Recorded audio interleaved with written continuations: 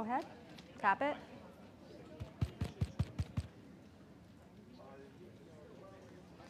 Good evening. My name is Pam Turner, and I will be your moderator for this class. Welcome to a series of lectures presented by Yahshua the Rock, entitled, What is the True Meaning of Eschatology? This is a school, not a church, and neither are we affiliated with any religious organization. This school is a non-profit, non-denominational, religious, and scientific research organization dedicated to showing proof of the existence of Yahweh, our Elohim, and the operation of his eternal purpose, pattern, and plan, operating throughout eternity to this present day. This school was established as a result of a divine vision and revelation given to our founder, Dr. Henry Clifford Kinley, in the state of Ohio in the year 1931. The executive director of Yahshua the Rock is Dr. John Quates. The president is Dr. Gabrielle Mays. In this school, we use the true, correct, and original name and title for the Father, the Word or Son, and the Holy Spirit, which are contained in the original Hebrew text. The true name of our Heavenly Father is Yahweh. It has been improperly substituted by Lord. The true title of the Word or Son is Elohim. It has been improperly substituted by God. The name of the Holy Spirit, manifested in or out of a physical body, is Yahshua. It has been erroneously substituted by Jesus Christ. Lord and God are titles, not names. The Apostle Paul, filled with the Holy Spirit, tells us in 1 Corinthians 8:5 that there are Lords many and gods many, but we now know that each Lord must have a name and each God must have a name also. Elohim is a title, but unlike Lord and God, Elohim is a divine title. That means Elohim is the title our Creator chose for himself. Jesus is a name, but it is an erroneous name. A minor investigation on your part in a good dictionary or encyclopedia would prove that neither the Hebrew, Greek, nor Latin languages have any characters or letters in their alphabet that would produce the sound that is made by this letter J. Neither was there a J in our own English language until some 1,400 years after the Messiah's death, therefore making such names as Jesus and Jehovah impossible renderings of the true and original name of our Father and his Son. Christ is a title, just like Lord and God. Yahweh is pure spirit, and in this state, he is incomprehensible and inscrutable. He is the ultimate source, substance, limits, and bounds of everything. We have Yahweh in his pure spirit state symbolized on this chart as a cloud. Yahweh is not a cloud. He merely chose a cloud to symbolize himself because a cloud has no particular or descriptive shape or form. We have drawn this cloud all around the edges of this chart to show you that everything on this chart is within the cloud. In like manner, everything in the universe abides within the pure spirit state of Yahweh. Yahweh, knowing that man could not perceive of him in his pure spirit state, took on shape and took on form right within himself as Elohim. This is the Word or Son, a super-incorporeal being, that is, having the shape and form of a man but without flesh and blood. This form can only be seen in divine visions and understood in divine revelations. Later on, the self-same Spirit manifested himself in a physical body and walked the earth plane as Yahshua the Messiah, whom the world calls Jesus Christ. Now, there's only one name given unto salvation, and we must know that name. So the simple yet intelligent question we should ask ourselves is, what was the name of the Savior during the time he walked the earth plane? A further understanding of this name and title can be had by reading the preface of the Holy Name Bible. Also in the school, we teach by the divine pattern of the universe. It is called a divine pattern because it is Yahweh's pattern. After Yahweh led the children of Israel out of Egypt, he called Moses atop Mount Sinai, and he showed him the tabernacle pattern in a vision. Yahweh instructed Moses to build one exactly like it in the wilderness of Sinai. The pattern consists of a most holy place, a holy place, and a court round about.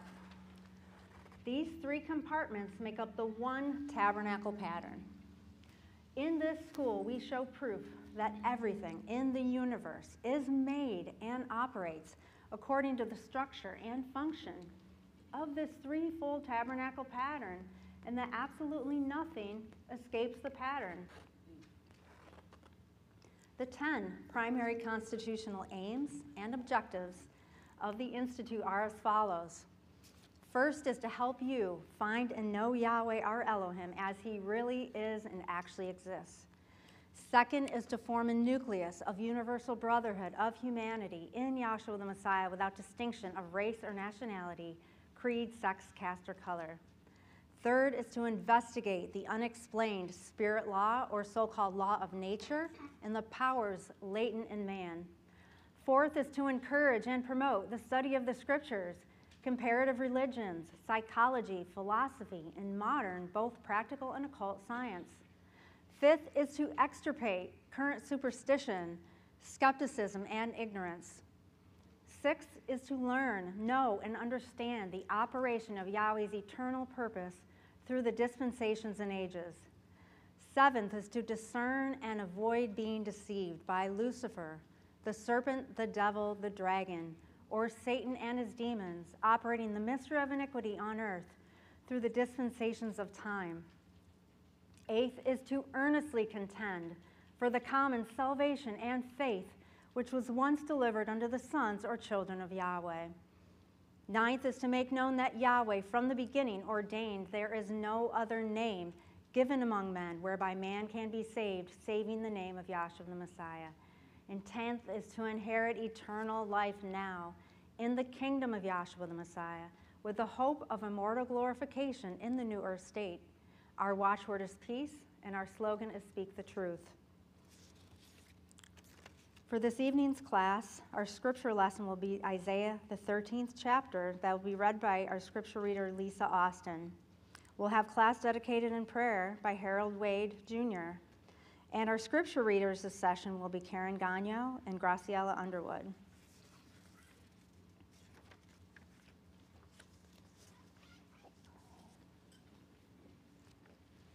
So let me go. Okay. Oh. Thank you.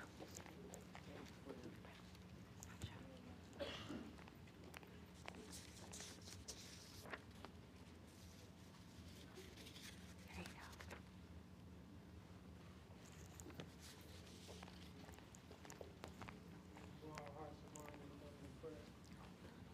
Dear Heavenly Father, Yahweh, our Elohim, we want to thank you for allowing us to gather again and give praise to your name. And we ask that you speak through the vessels that are set before us so that we might have a profound knowledge of your will and keep us steadfast in this faith and encourage us to bring more into the fold. We ask these blessings and all other blessings in your dear Son, Yahshua Messiah's name. Let us all say. Hallelujah.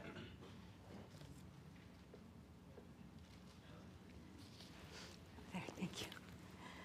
And then, okay.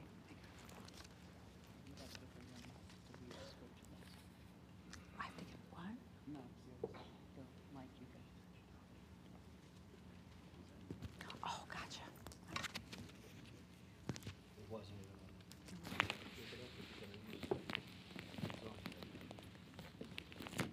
Can you hold this right here?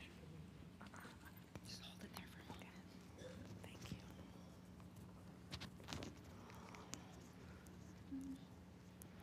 Okay. Got it.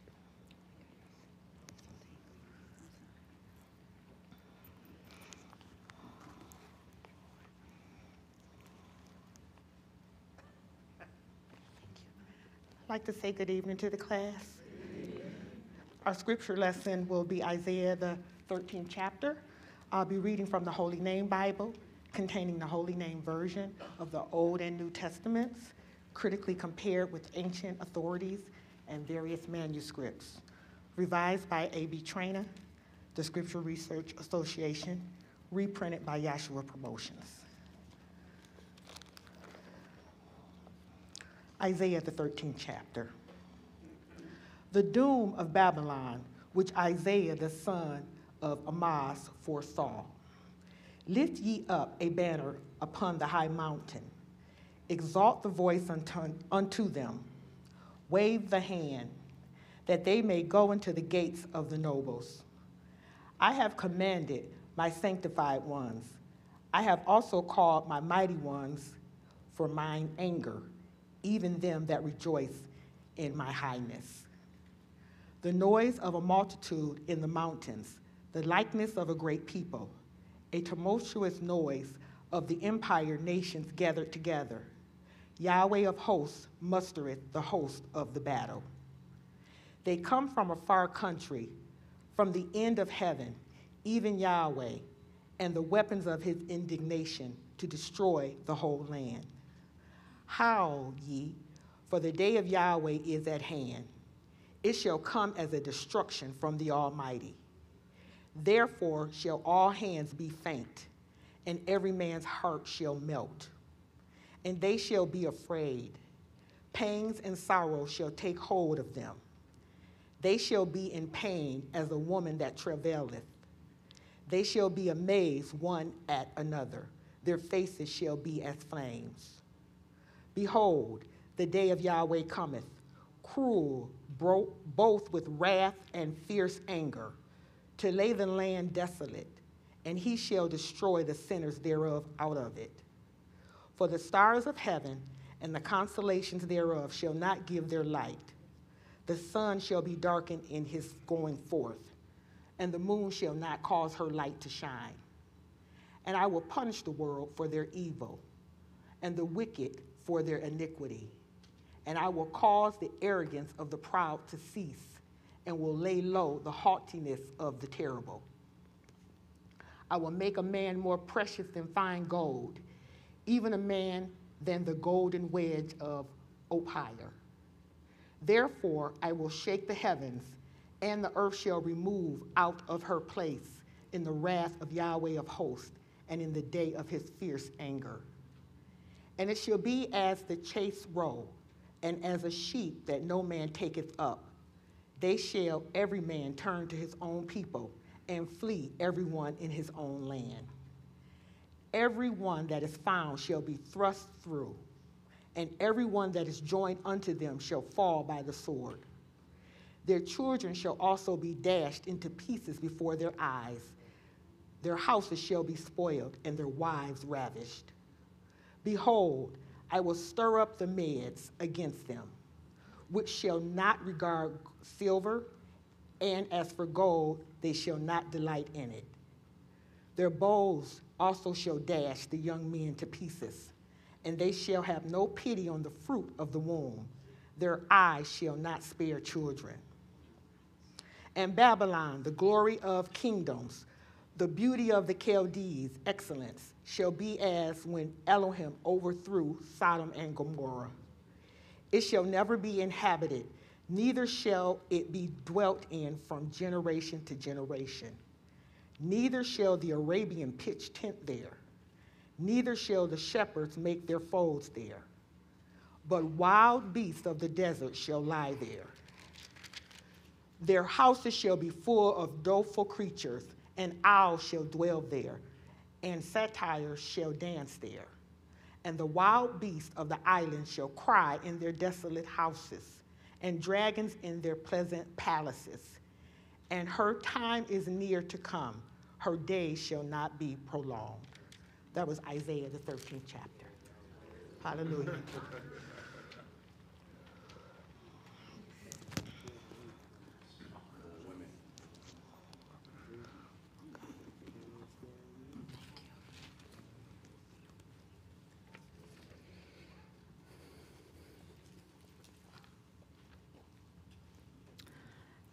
Next, we'll have some announcements by Bishay Gordon. And then we'll also have welcoming remarks by John Quates.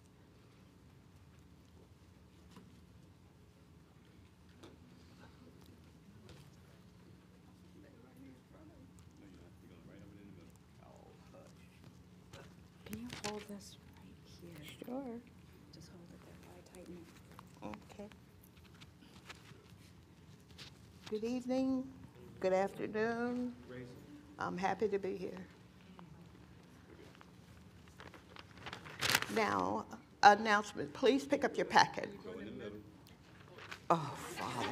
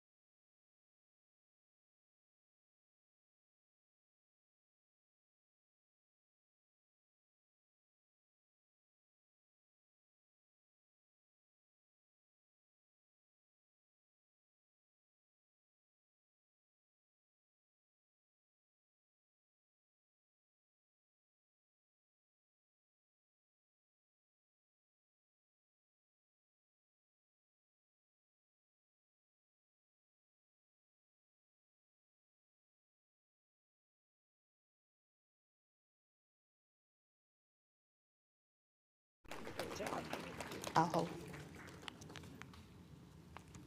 Thank you.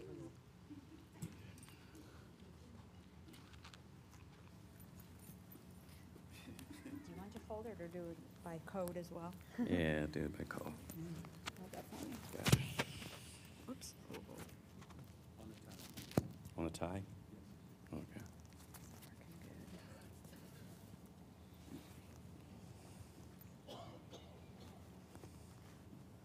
Thank you.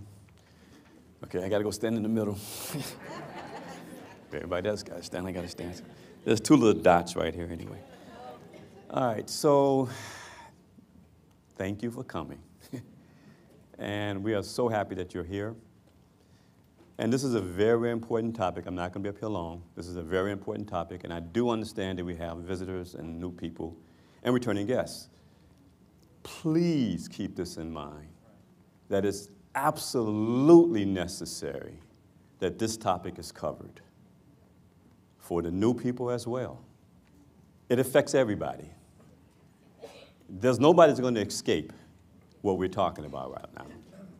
And the word really means the end of things. And if we truly love the new and old, the lambs and the sheep and the goats,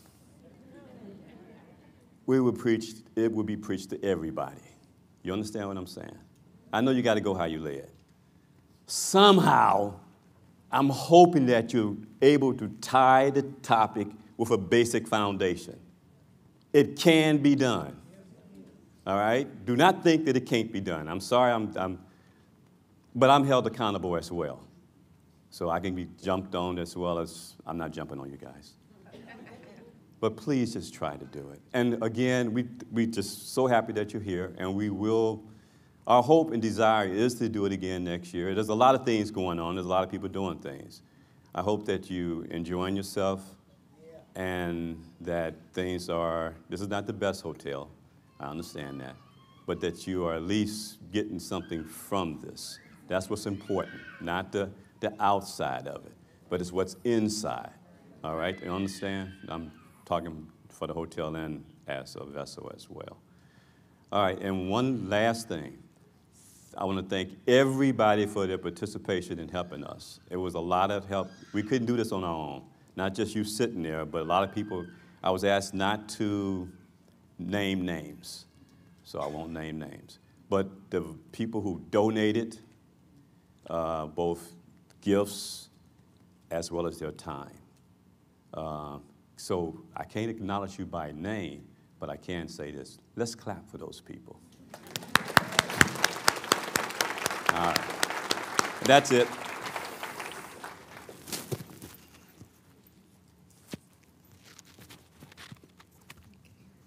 Sorry.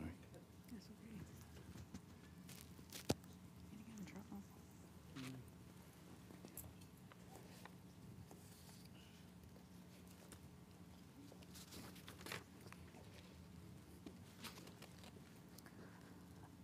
All right, speakers, if you are called to be a speaker, you are giving your consent to be videoed for both cable TV and the internet. If you don't want to be videoed, please decline the floor when you are called. Speakers, please be obedient to the bell so everyone has equal floor time. This will be a 3-speaker format.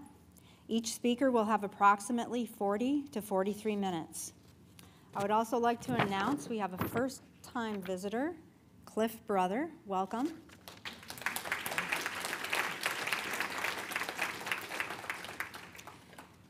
And for our first speaker, I would like to call Carla Carter from Meridian, Mississippi.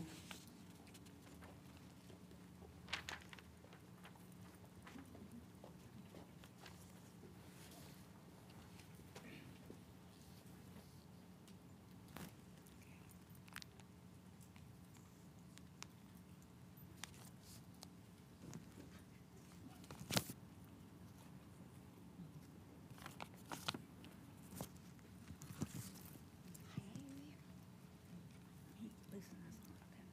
Yeah, big head. Right there for me. If you could hold it while I type it. Thank you.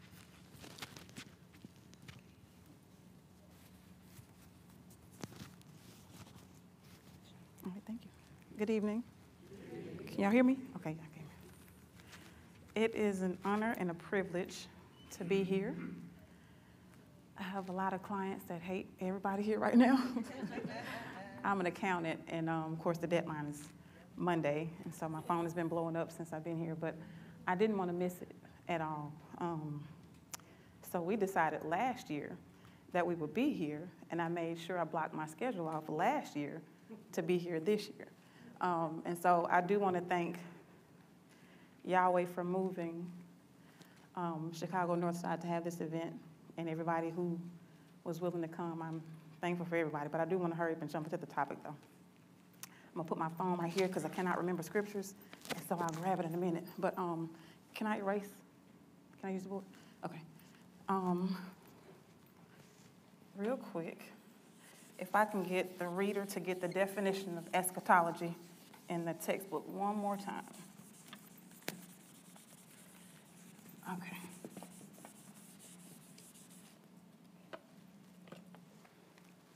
Eschatology, Uh-huh. found on page 122 of volume 1 of Elohim, the Archetype Original Pattern of Universe. Mm-hmm. Eschatology, Mm-hmm.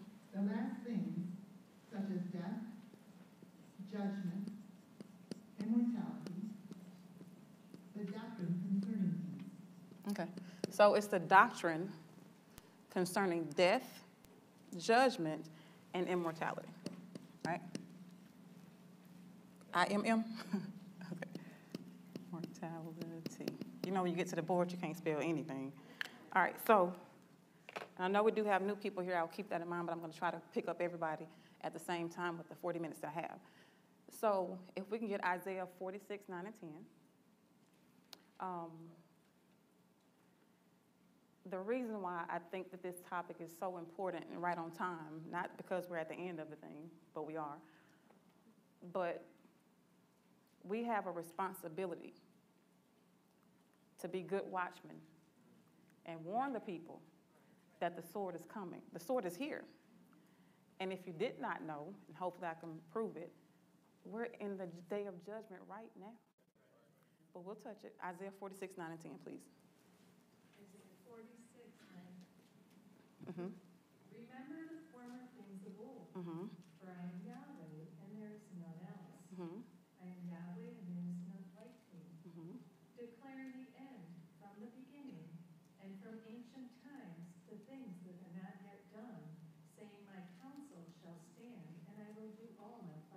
All right, so this is Yahweh prophesying through the prophet Isaiah, saying, remember the former things of old, for I am Yahweh.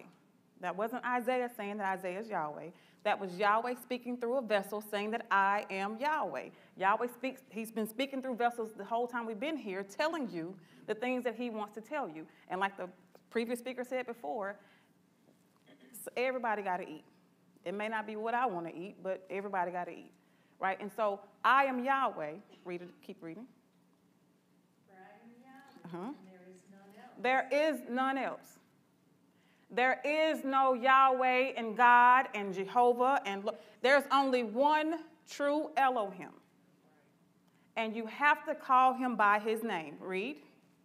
I am Yahweh, and there is none like me. There is none like him. So when you tell somebody, new or old, that the Creator's name is Yahweh, and they tell you, well, yeah, we're talking about the same one, God. No, there's none like him. Read. I'm getting crunk already. God, dog.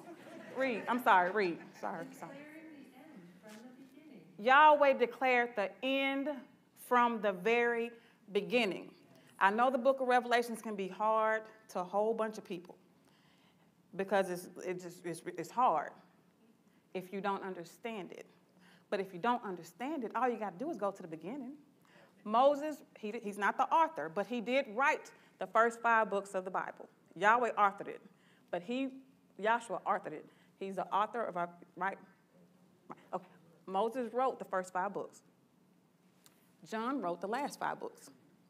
If you look up on this chart here, you see Moses up here. He's having a vision of the entire thing from start to finish. He didn't stop. He saw the whole thing from start to finish, but the reason he had to come down and put the veil over his face after the last trip is so that the children of Israel couldn't look to the end of what he had seen because it wasn't time yet. We're going to hit the not time yet in a minute. Now, on this side, you see John seeing the creation, or the whole thing, from the end to the beginning, right? And so we're going to pick up Moses, we're going to pick up John. He declared the end from the beginning. And there are so many different ways that it could be hit. I'm not going to hit it this way, but give you an example. If the end was declared from the beginning, right? And Yahshua said, beginning at Moses. And where did Yahshua end? He ended at Moses. He was the end of the law. Moses was the beginning of the law. Yahshua ended the law. It's so many ways you can hit it, but we're going to hit it a different way right now. So Yahweh declared the end from the beginning, right? And of course, eschatology is about death, judgment, and immortality. We're going to pick up Adam for just a quick second. Now, when Adam partook of the transgression or touched the tree that Yahweh told him not to touch, what happened? Death, right? And then what happened? Yahweh said, because you did this, then you had judgment. But that was the beginning. The end is death, judgment, and immortality, right? And so what had to happen, because it wasn't time for immortality yet, Michael had to kick him out so he won't touch the tree of life and live forever, because it's not time yet for immortality. Death, judgment, immortality. You're going to see it all through the book. But let me calm down for just a second. And so when eschatology, or the end of all things, is coming, we have to understand how Yahweh did it. And for the new people, let's do this real quick. Go to Acts, the 17th chapter. Go up to maybe the 16th verse. We're going to come down. Can't read all of it because it takes time. But we're going to come down, pick up where Peter was in Mars Hill, and he saw them wholly given over to idolatry. Do you know that idolatry is the worship of an idol, and an idol is anything that you give glory to besides Yahweh the Creator? Do you know that you can actually commit idolatry and still call on the name of Yahweh? If you have a concept about Yahweh that is truly not the way Yahweh is said to do it, that's still idolatry. Do you know that if you are worshiping Yahweh in any way besides spirit and truth, that is still idolatry? This is not just for the new people. I'm picking up everybody today. Read, please. Thank you. 17, starting at 16. All right. Now, while Paul waited for them at Athens, his spirit was stirred in him when he saw the city wholly given to idolatry. He saw the whole city. We see the whole world given to idolatry, so his spirit was stirred up in him. Our spirit gets stirred up too. Stirred up right now. Read. Therefore, disputed he in the synagogue with the Jews. He had a responsibility. He had to dispute with them. in the synagogue with the Jews, not the Gentiles, the ones that knew Yahweh, that had his name. He was disputing with them. Read. And with the devout persons. And with the devout persons too. So go ahead. I ain't got time. Go ahead. And in a market daily with them that met with him. Mm-hmm. Then certain philosophers of the Epicureans and of the Stoics encountered him, and some said, "What will this babbler say?" What will this babbler say? Some of y'all might think I'm babbling. What will this babbler say? Read. Others some he seemeth to be a setter forth of strange gods. Because he preached the gospel of Yahshua the Messiah. I'm not going to tell you how good it is and not give it to you. We're going to preach the gospel of Yahshua the Messiah. He preached to them the death, the burial, and the resurrection of Yahshua the Messiah. And they said, that's a strange, we ain't never heard that before. And some of you new people never heard it either. Read. Because he preached unto them Yahshua and the resurrection. And the resurrection. Read. And they took him and brought him unto Areopagus, saying, "May we know what this new doctrine whereof thou speakest is. For thou bringest certain strange things to our ears. We would know, therefore, what these things mean. For all the Athenians and strangers which were there spent their time in nothing else, but either to tell or to hear some new thing." Skip down to the 24th verse, please. 24th verse. Yahweh that made the world. So now he's declaring unto them this strange deity that they have no clue, because they had all kind of different gods they were worshiping, all kind of different stone idols and things like that. And all of those gods had names. I said all the gods have names. Clearly God's not a name. Ding, ding, ding, ding. All the gods had names. But there was one inscription that said, to the unknown God. Just in case we miss somebody, we're going to worship the unknown God. Well, let me let you know who this unknown God is. He said what? Yahweh Yahweh. that made the world. That's what we're doing today, letting you know who this unknown God is that you've been looking for all your life. And I know you've been hungry going to these churches. That's why you're here today.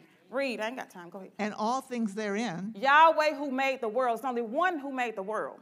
It wasn't a whole bunch of them. Just because it said let us, I'm going to explain let us in a minute. It was just one who made the world, and his name is Yahweh, who made the world and everything in it.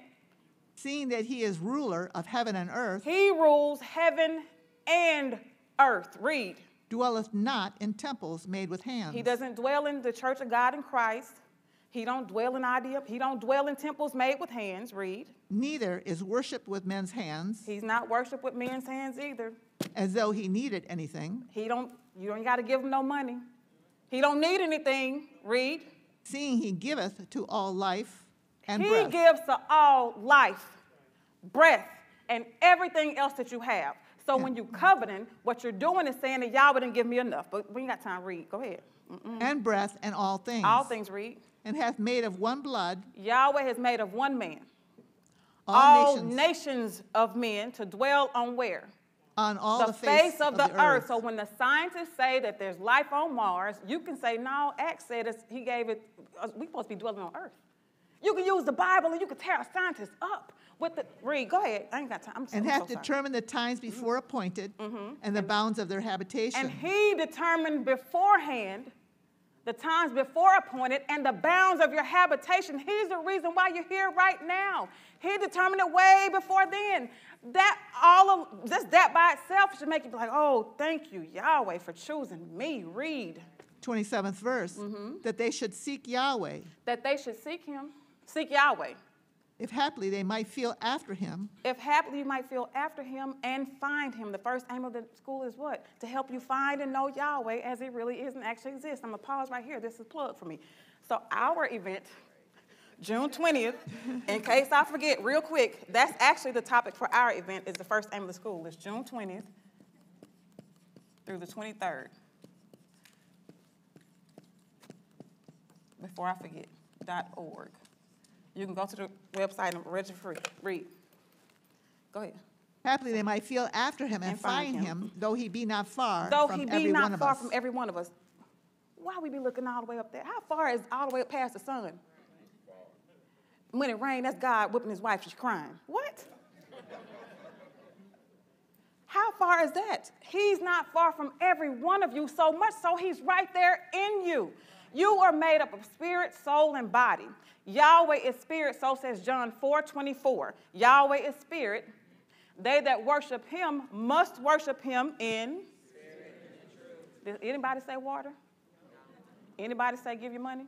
You must worship him in spirit and in truth. And if he is spirit, then and you are made of spirit, soul, and body, then what does that mean then?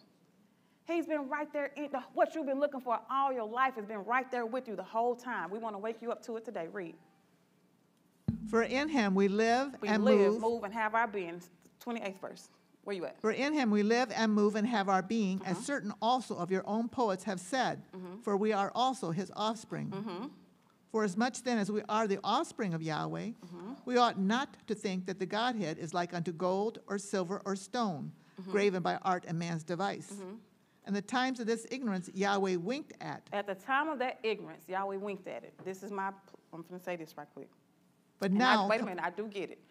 Now, I know what was said yesterday, and that is true. It's impossible to be saved in the name of Jesus Christ. It's impossible. But new people, don't fret for your loved ones that passed away, and you know they didn't know nothing about Yahweh at the time. Yahweh is a just Elohim. There is a lecture where Dr. Kinley himself said, this is the last night you're going to be saved under Jesus. What does he mean by that? Because Yahweh knows, whether you knew or not, there is a sin that's not unto death. What is that sin? It's ignorance.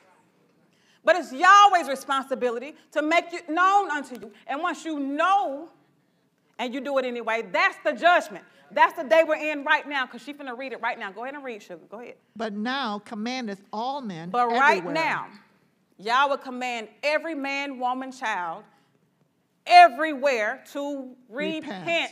That means to change. Why is that? Read. Because he hath appointed a day. Because Yahweh has appointed a day, and we in that day right now. What is he going to do in that day? in the which he will judge the world. Yahweh's judging the entire world in righteousness. By how? By that man By that man whom he hath ordained, whom Yahweh ordained. whereof he hath given assurance unto all Yahweh men. has given proof to all men that he raised Yahshua the Messiah from the dead. That is Yahweh judging the entire world in righteousness. What does that mean, though? Genesis 15th chapter. Let's find out what righteousness means to Yahweh. I ain't got time. Don't read it. Genesis 15th chapter is where Yahweh came to Abram in a vision, saying, "Fear not, Abram, I am thy shield and thy exceeding great reward." Abram said, "Yahweh, what will you give me, seeing I go child? I don't have a child. And the steward of my house is Eleazar of Damascus, going to be my heir." What did Yahweh say? "Oh, this shall not be thine heir. There shall come forth one out of thy own bowels. He shall be thine heir. And know for sure that I'm going to multiply that seed as the sands of the sea, stars of heaven, and know for sure that they shall go down into a land that is not theirs and be placed in bondage for a period of time, after which I, Yahweh, will bring them out. The nation that shall keep them in bondage," what is Yahweh going to do to that nation? Judgment. He's going to judge them, but it ain't the end yet. So we ain't going to see no immortality, but you're going to see some death and judgment, right? I'm going to judge that nation, right? That's what he told Abram. And it said, Abram believed Yahweh, and that is what was accounted unto him for righteousness. So what does that mean to me right now then?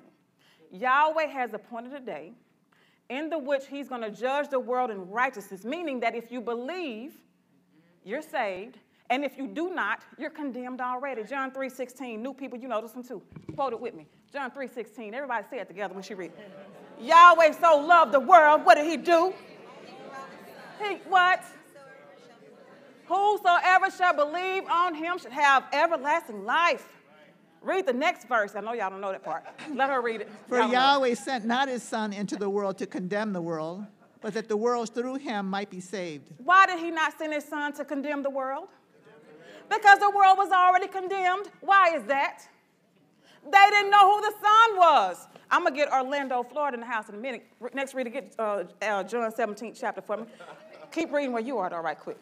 For Yahweh sent not his Son into the world to condemn the world, but that the world through him might be saved. But he sent his son to save them from the condemnation. Even me, I was thinking that the salvation meant that once I received the Holy Spirit, he's just going to save me from sinning and I'm not going to sin no more. No, he came and got me from the damnation that I was already set forth to receive because I hadn't known Yahshua. That's what he was saving us from. That's not my point, though. Go ahead and read. He that believeth on him is not condemned, He that believeth on the Son is not condemned. Do you know what condemned means? It means you are sentenced to death. What do you do with a condemned house? You destroy it. Condemnation means that you were going to be destroyed. That's what he's saving you from, is from destroying those that don't believe on his son. Read it. But he that believeth not is condemned already. But he that believeth not, remember, believing is righteousness, not believing is unrighteousness. He's judging the whole world and right. If you believe not, you're condemned already. Why? Because he hath not believed in the name of the only begotten Son of Yahweh. What? That's why you're condemned already, because you haven't believed on the name of his son. And it's not Jesus. It's not. I'm going to tell you why it's not. Real quick, new people. There's no letter J in the Hebrew language to this day. And he definitely was born attached to the Hebrew tribe, right? Also, do you know that Jesus, if you look up suffixes and prefixes, the J-E means earth, just like Hova means ruin, and Jehovah is ruin on earth. Do you know that S-U-S, sus, means pig, earth pig? You think he's going to name his son Earth Pig? What? Absolutely not. I wish I had time to get those names. Read. Go ahead and read. And this is the condemnation, that light is come into the world, and men love darkness. We're not talking about sunlight. We're talking about understanding, illumination. This is the condemnation. Because after Yahweh raised Yahshua from the dead and poured out the Holy Spirit, light has entered into the world, but men love darkness rather than light. You rather say, oh, I'm keeping my sweet Jesus. Jesus has done a lot for me. Ain't done one thing. Yahweh winked at that ignorance, and Yahweh was the one that has been doing everything for you all of your life. But when you know better, you do better. Read. No, because their deeds were evil. Their deeds were evil. Go ahead and read 17:1. John 17:1. John 17:1. Mm-hmm. These words spake Yahshua, and lifted up his eyes to heaven, and said. Now, Yahshua is in the Garden of Gethsemane saying a prayer. That's the whole reason why he's in the garden. Goodness. He lifted up his eyes to heaven and said what?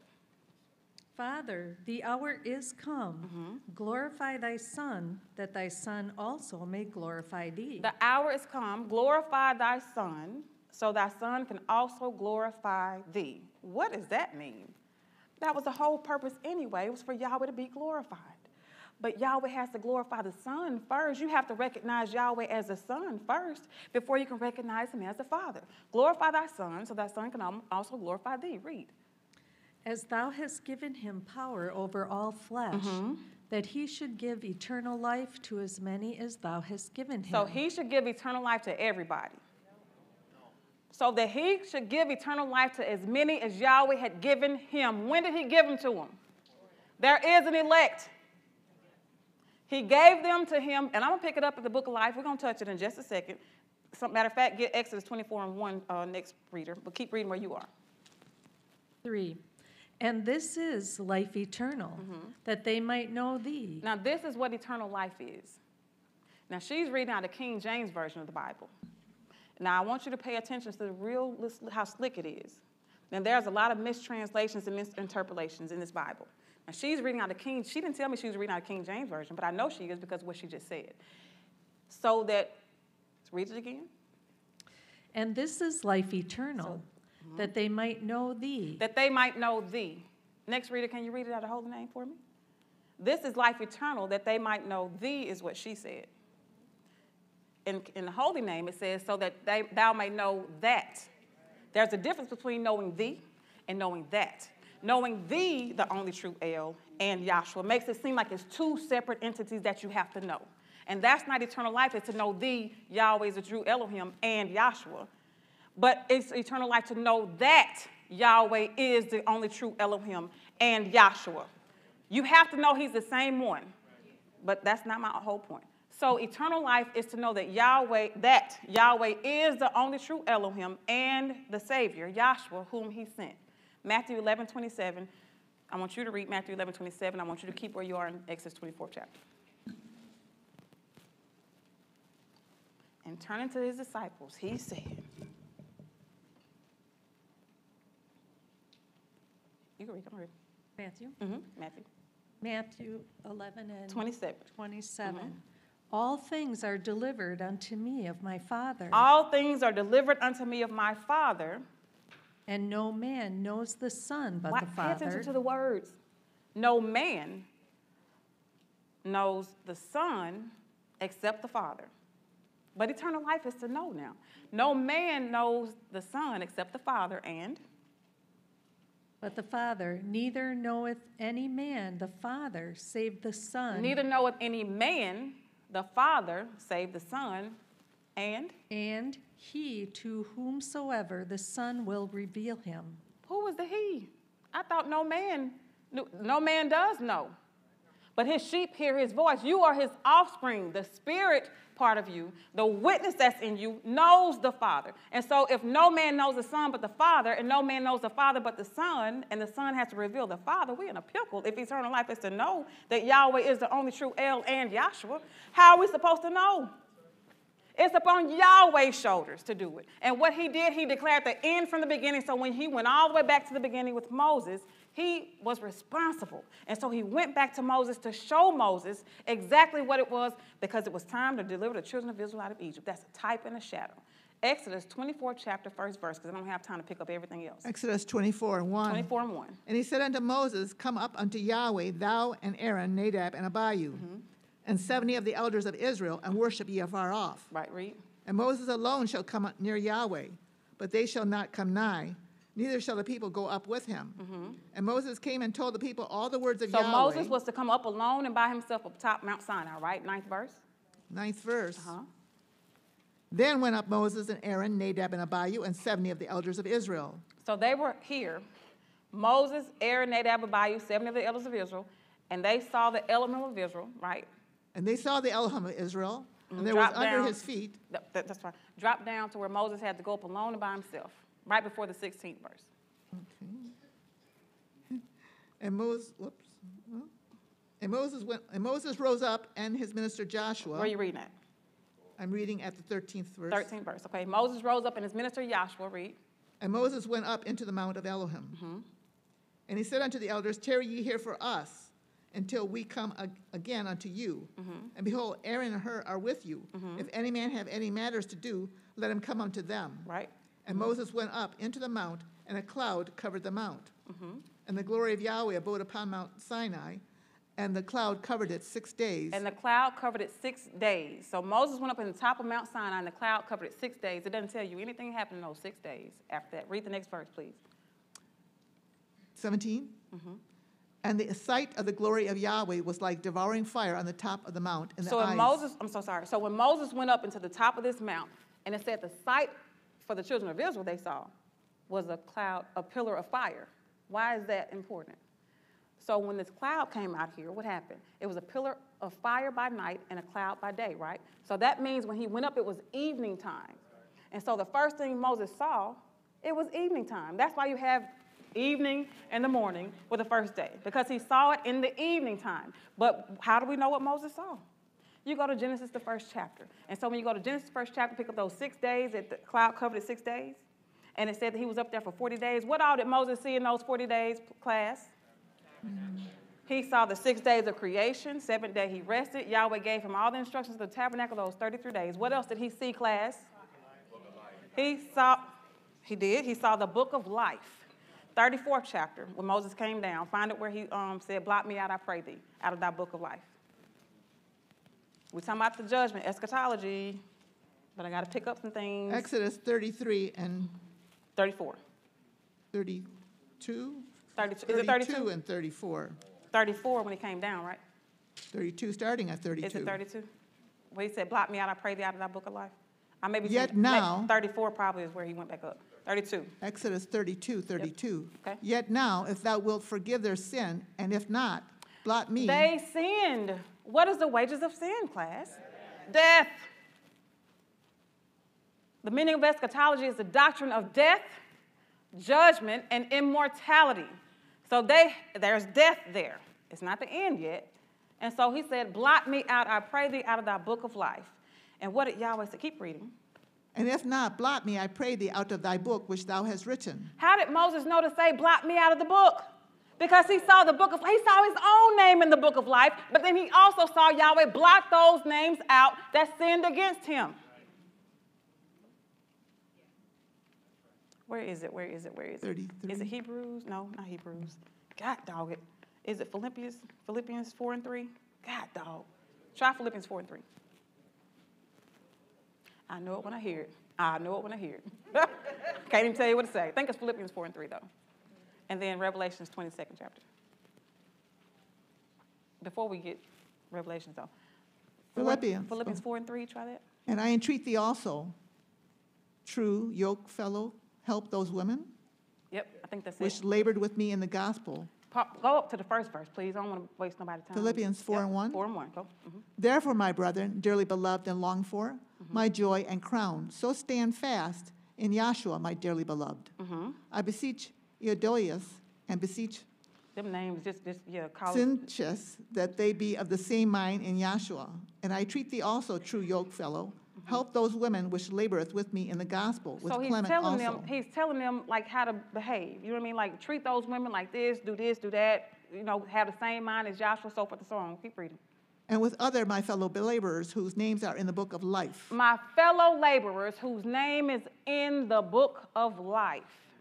Every creature, before he stepped into shape and form, Yahweh already knew who he was going to save. Before either child was born, good or bad. Jacob have I loved, Esau have I hated, right? Psalms 139, and pick it up where all my members were formed when I was unperfect. Yet there was none of them. 139 and something. Dang, it's so much to cover. How much time I got? Psalms 139, 14 and 15. I will praise thee, for I am fearfully and wonderfully made. I will praise thee, this is the Holy Spirit speaking. I am fearfully and wonderfully made. Marvelous are thy works, Marvelous are thy works, Yahweh. and that my soul knoweth right My well. soul knoweth right well. Read. My substance was not hid from thee. My substance. Don't have time.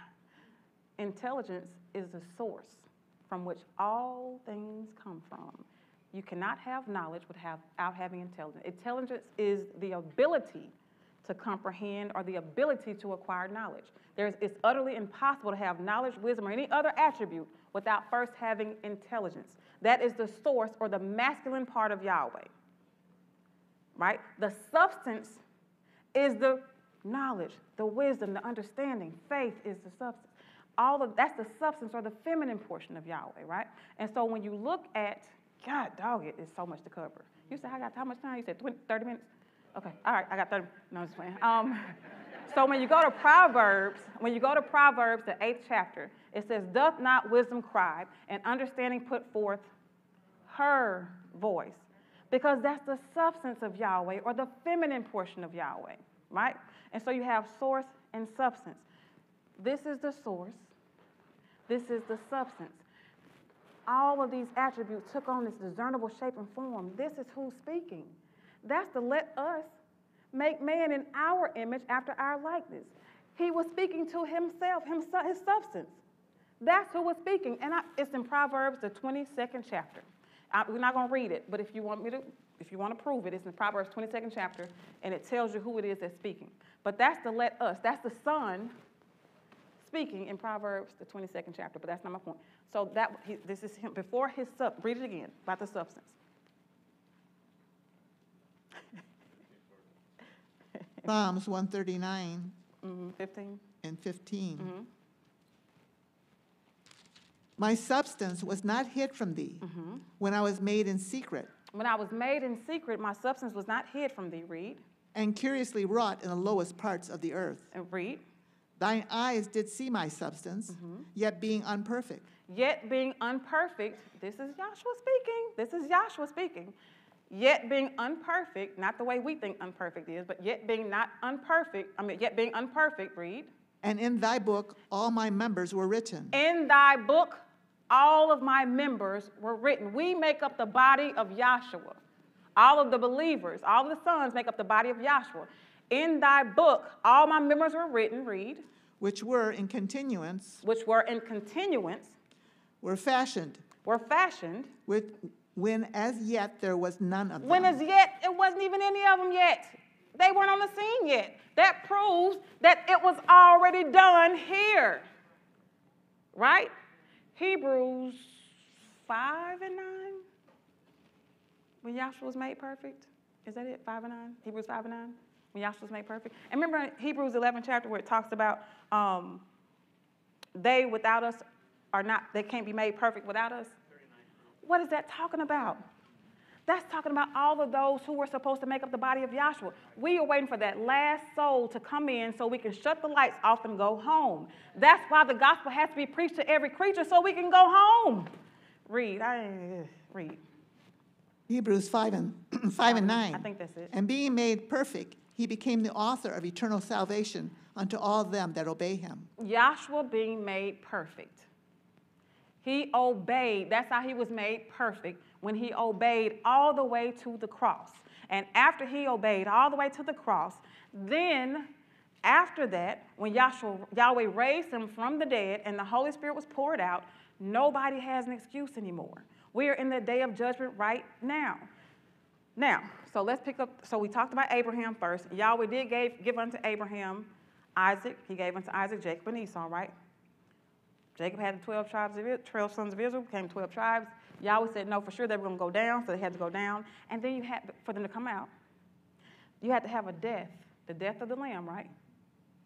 That's like this a type and shadow of Yahshua, the death of the Lamb. Then they had to come to and through the Red Sea.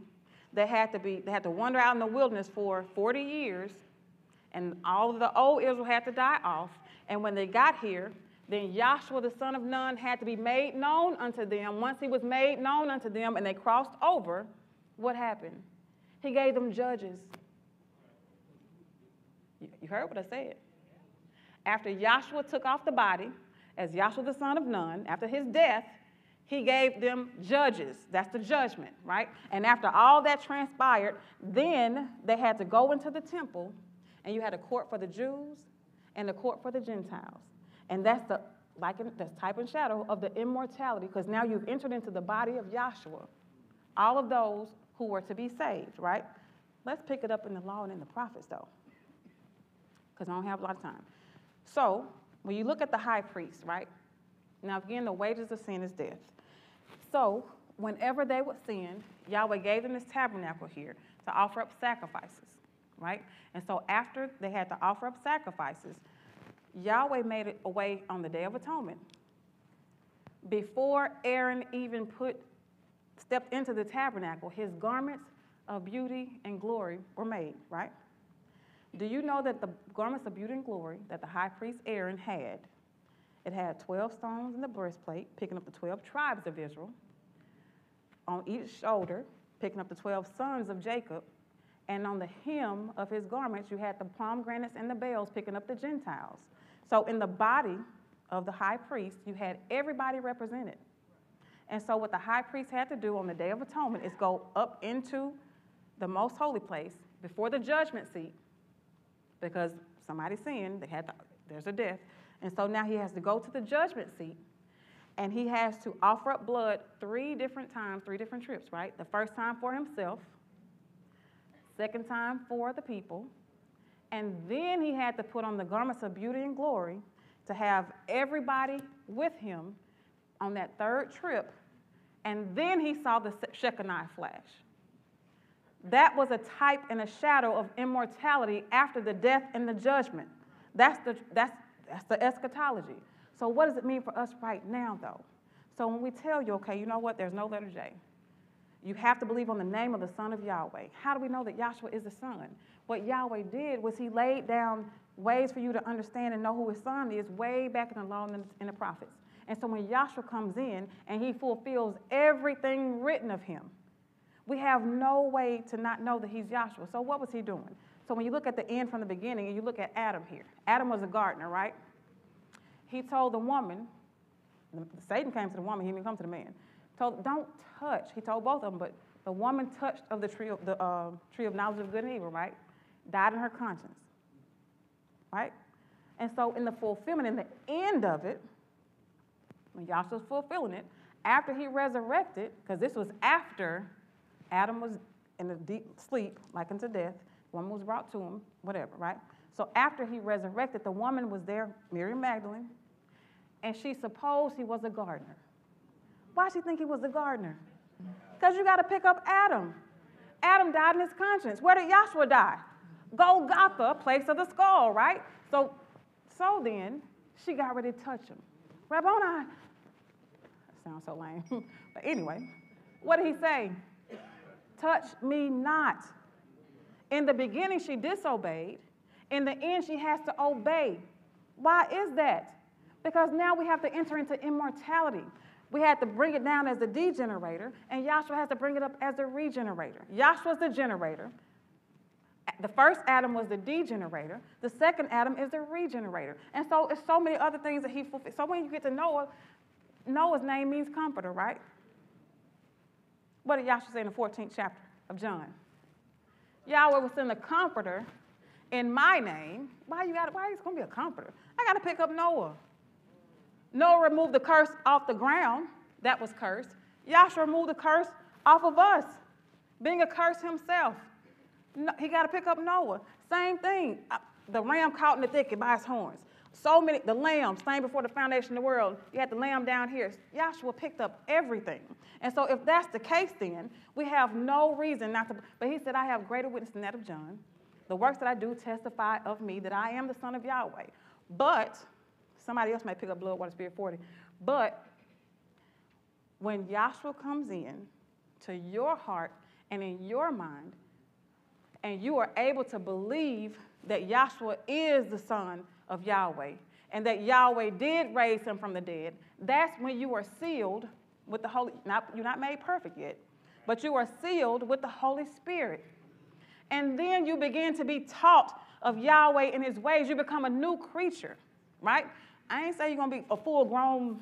No, you got to grow up in this thing. You're going to make some mistakes. But the Holy Spirit keeps you from sinning against Yahweh. It's a sin not unto death. There's so many things we did and we didn't know that we were going against Yahweh. You didn't know that Yahweh's name, that the Creator's name was Yahweh. That's what you were taught. But now that you know, you can't keep on calling him Lord. You can't, even old people, you can't, oh my God, you can't keep on doing that. Exodus 23 and 13, you can't even, he don't even want to hear it out your mouth. He said he'll take the name of Baal out of your mouth. So, that being the case then, new and old, you are being judged right now by the things out of your own. If your conscience condemns you, Yahweh is greater than your conscience. When you know that, when you hear it, and you think it's you talking, that's wisdom crying unto you, telling you don't do that, or yes, do this. Revelation's 22nd chapter, real quick. Now, I ain't got time. So John saw it, sorry. So John saw it from the end to the beginning, right? And so when you read in Revelation 22nd chapter, it talks about those whose name was not written in the book of life. What is John talking about? Because he saw it from the end to the beginning. He had already saw Yahweh blotted everybody out already that was going to sin against him.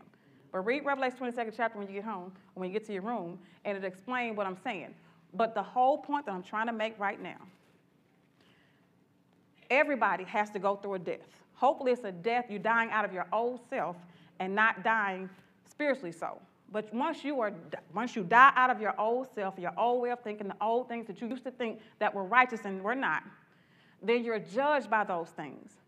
And hopefully, it is the judgment unto righteousness. And if it is, then that's when you enter into the body of Yahshua and receive immortality. Because we all have to take this thing off. And hopefully you'll be clothed with the knowledge of the truth and with Yahshua. Because it's a sealing going on. You're going to be either raised unto life or raised unto damnation. But after the Holy Spirit, the gospel is preached unto you, after it's preached unto you, you believe, you're translated into the body of Yahshua. If you deny it, you're translated into, you are translated into the body of death, which is Satan. There is something called reprobate. And so our job is to preach it to you. Noah's job was to preach it. He wasn't beating the bushes. He didn't drag Ham and Japheth and Shem into the ark and throw them down. You better get in this ark. It wasn't his job to make anybody go into the ark. His job was to preach it. We're good watchmen. The blood is off our head. Hallelujah. Oh, sorry.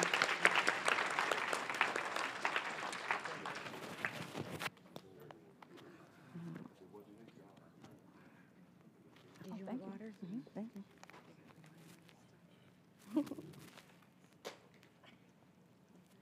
Thank you.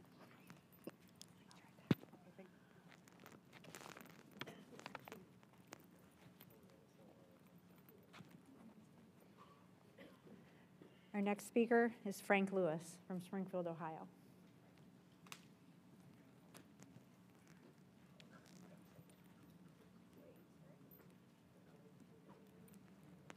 If you could hold this right here, just hold this, perfect.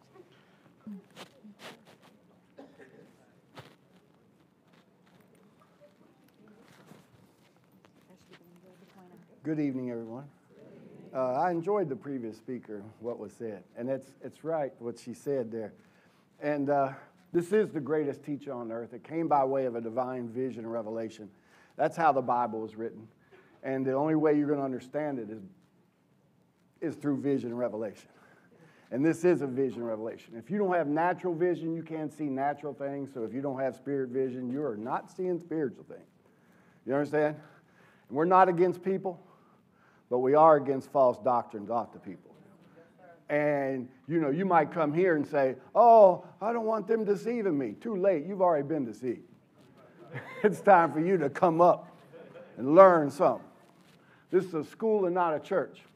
And the previous speaker, what was said, right here is eschatology on the elementary chart, okay? And when it talks about there's a lot. The book sealed with 7 seals. And here it says the Sabbath, 7 sealed open.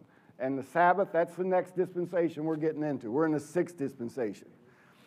Just like you had 6 days you work, 7th you rest. Well, he's going to burn it all up, so you'll be at your rest. There won't be no physical body, no job, and none of that stuff.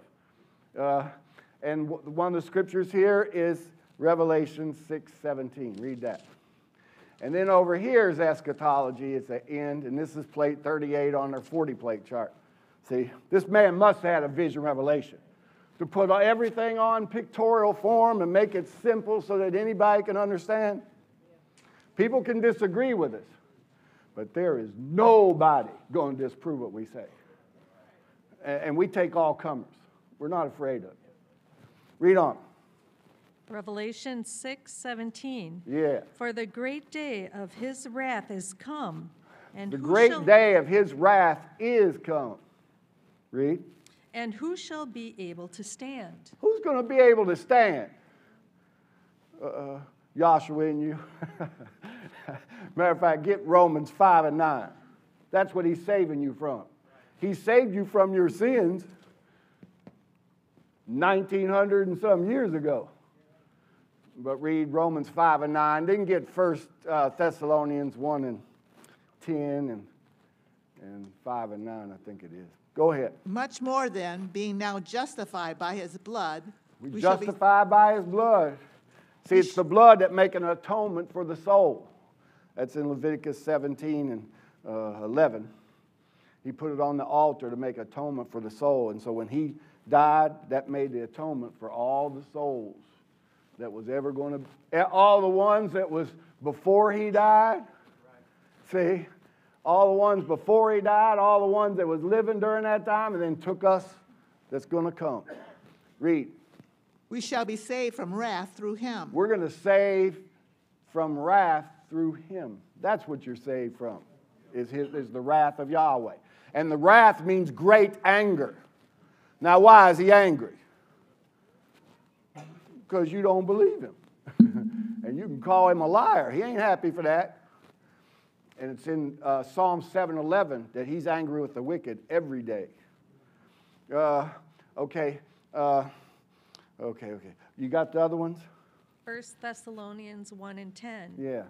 And to wait for his Son from heaven, Yeah. whom he has raised from the dead, even Yahshua, which delivered us from the wrath to come. Joshua delivers us from the wrath to come. See, that's how he's in the soul-saving business. You got 1 Thessalonians 5:9? 1 Thessalonians 5:9. Mm-hmm. For Yahweh has not appointed us to wrath. He has not appointed us to wrath, but to attain salvation. But to obtain salvation by our Savior, Yahshua the Messiah. That's right. And one of the verses he has up here, he has heaven, And really, if you have the Holy Spirit, you are in heaven. It says truth and life. Now read Isaiah 66 and 5. Just kind of reading what he got written up there. Isaiah 66 and 5. Yeah.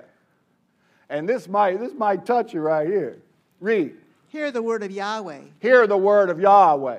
ye that tremble at his word. Mm-hmm. Your brethren that hated you, Your brethren that hate you? Not here.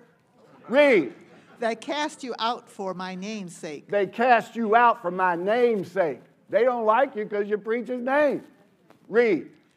Said, let Yahweh be glorified. Let Yahweh be glorified. But he shall appear to your joy, But he's going to appear to your joy, salvation, eternal life. Read. and they shall be ashamed. But they're going to be ashamed. You don't know who you... Anyway, 1 John 3 and 1. The other one he's got there is 1 John 3 and 2. But might as well start at 3 and 1.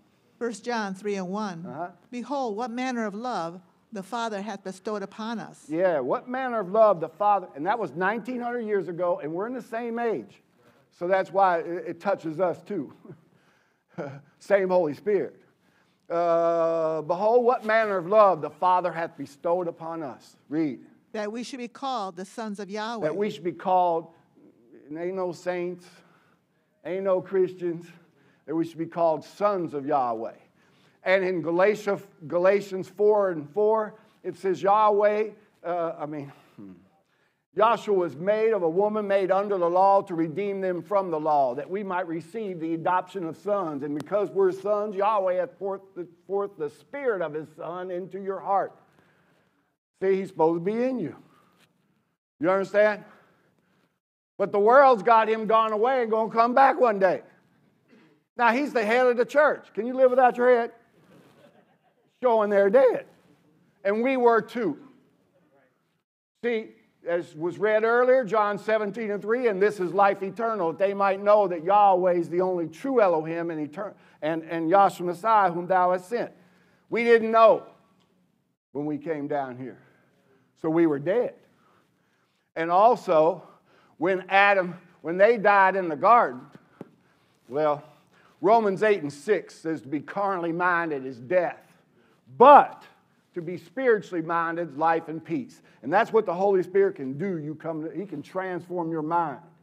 From being carnally minded, all you see is physical things. That's all you look at. You ain't seeing the Spirit. You got too much physical things on your mind. But he can transform your mind, and you can receive the Holy Spirit, and you become spiritually minded. That's the power of the gospel of Yahshua. See? Okay. Oh, boy. So, to be carnally minded is death. Well, you got... So when Yahweh told him in the day that Yahweh Elohim commanded him, of every tree of the garden you freely eat, but tree of knowledge, good and evil, don't eat, for the day that you do, you'll surely die. Why does he mention death first thing?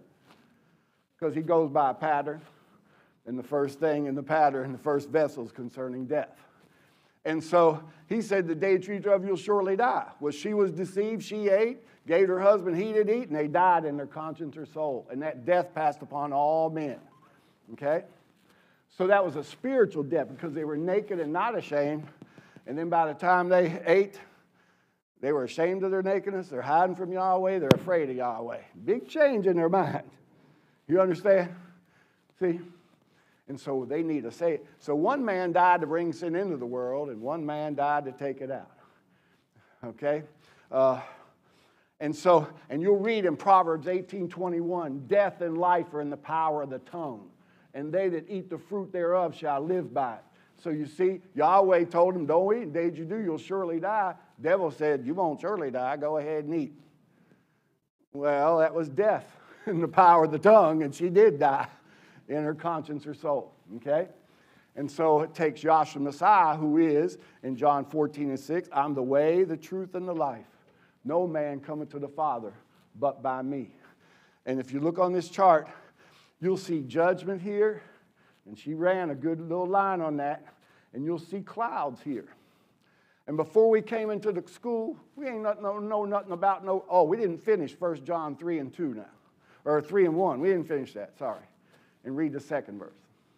Second verse, beloved, Now are we the sons of Yahweh, We're the sons of Yahweh. and it doth not yet appear what we shall be. But we, And I think at the end of the first verse, did it say that they don't? going back to the first verse, Yes, please. behold, what manner of love the Father hath bestowed upon us, that we should be called the sons of Yahweh. That we should be called sons of Yahweh. Read. Therefore, the world knoweth us not, The world don't know us. The world knoweth us not. Read. because it knew him not. It didn't know him. And if they didn't believe him and nailed him to the cross, and that was Yahweh in a body at 33, and they didn't believe him, what do you think they're going to do with you? They're going to believe you? So you ain't shaking us. I don't believe that. Well, you ain't the first one. And you sure enough ain't going to be the last one. But you should believe it. And right within the word believe, you got be lying to Eve. Instead of believing the truth, you'd rather be lied to. Read. Beloved, now are we the sons of Yahweh, We're the sons of Yahweh. and it doth not yet appear what we shall be. Yeah. But we know that when he shall appear, we shall be like him, Yeah. for we shall see him as he is. Yeah, we should see him as he is, and we're going to receive a spirit body. You understand? That's the good news, that there's a mortal glorification in the new earth state. And that just starts the fifth age. He's got 6 and 7 coming.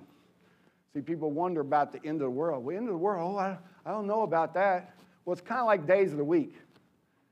It's first day like Sunday, and then Monday, Tuesday, Wednesday. You know Wednesday's got to end so Thursday can come. So this age got to end so that he can bring in the next age. That's it. Okay. Okay. Now right here he's got clouds.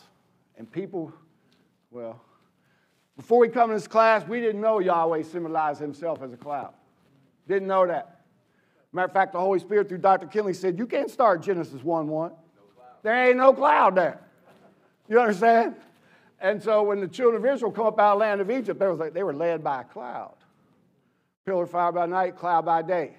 And it was a phenomenal cloud because it was light to the Israelites but darkness to the Egyptians. And those that were in light, they resurrected. The ones that were in darkness, they died. So you had by a death, burial, resurrection, children of Israel saved, and Pharaoh and his host cast into the Red Sea, showing that by the preaching of the gospel, he can cast demons out of you and save your soul.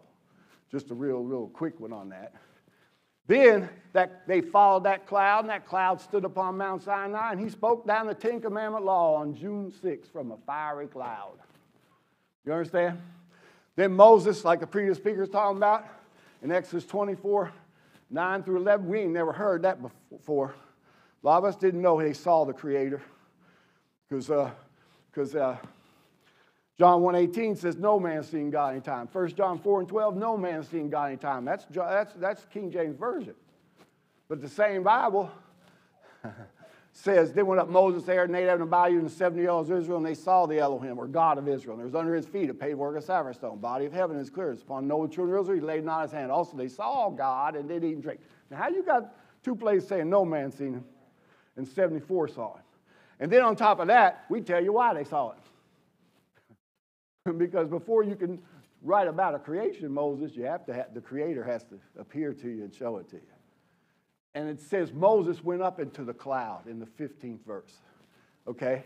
Then it said the cloud, and it was 40 days, 40 nights. So when he saw the creation come in, he saw it while he was in a fiery cloud atop of Mount Sinai. So declaring the end from the beginning, if he saw the beginning or the creation in his vision in a fiery cloud, how's it going in? In a fiery cloud. What was your beginning? When Mom and Pop were on fire. And how'd you come into this world? She was on fire. You understand? And and how does the chicken come in? Well, it warms them up. It comes in on fire, we put it in the frying pan to go out in fire. Yahweh declares the end from the beginning. Okay? And so And then when this tabernacle was finished 9 months later, like you are, you'll find out that this cloud covered the tabernacle and the glory filled it.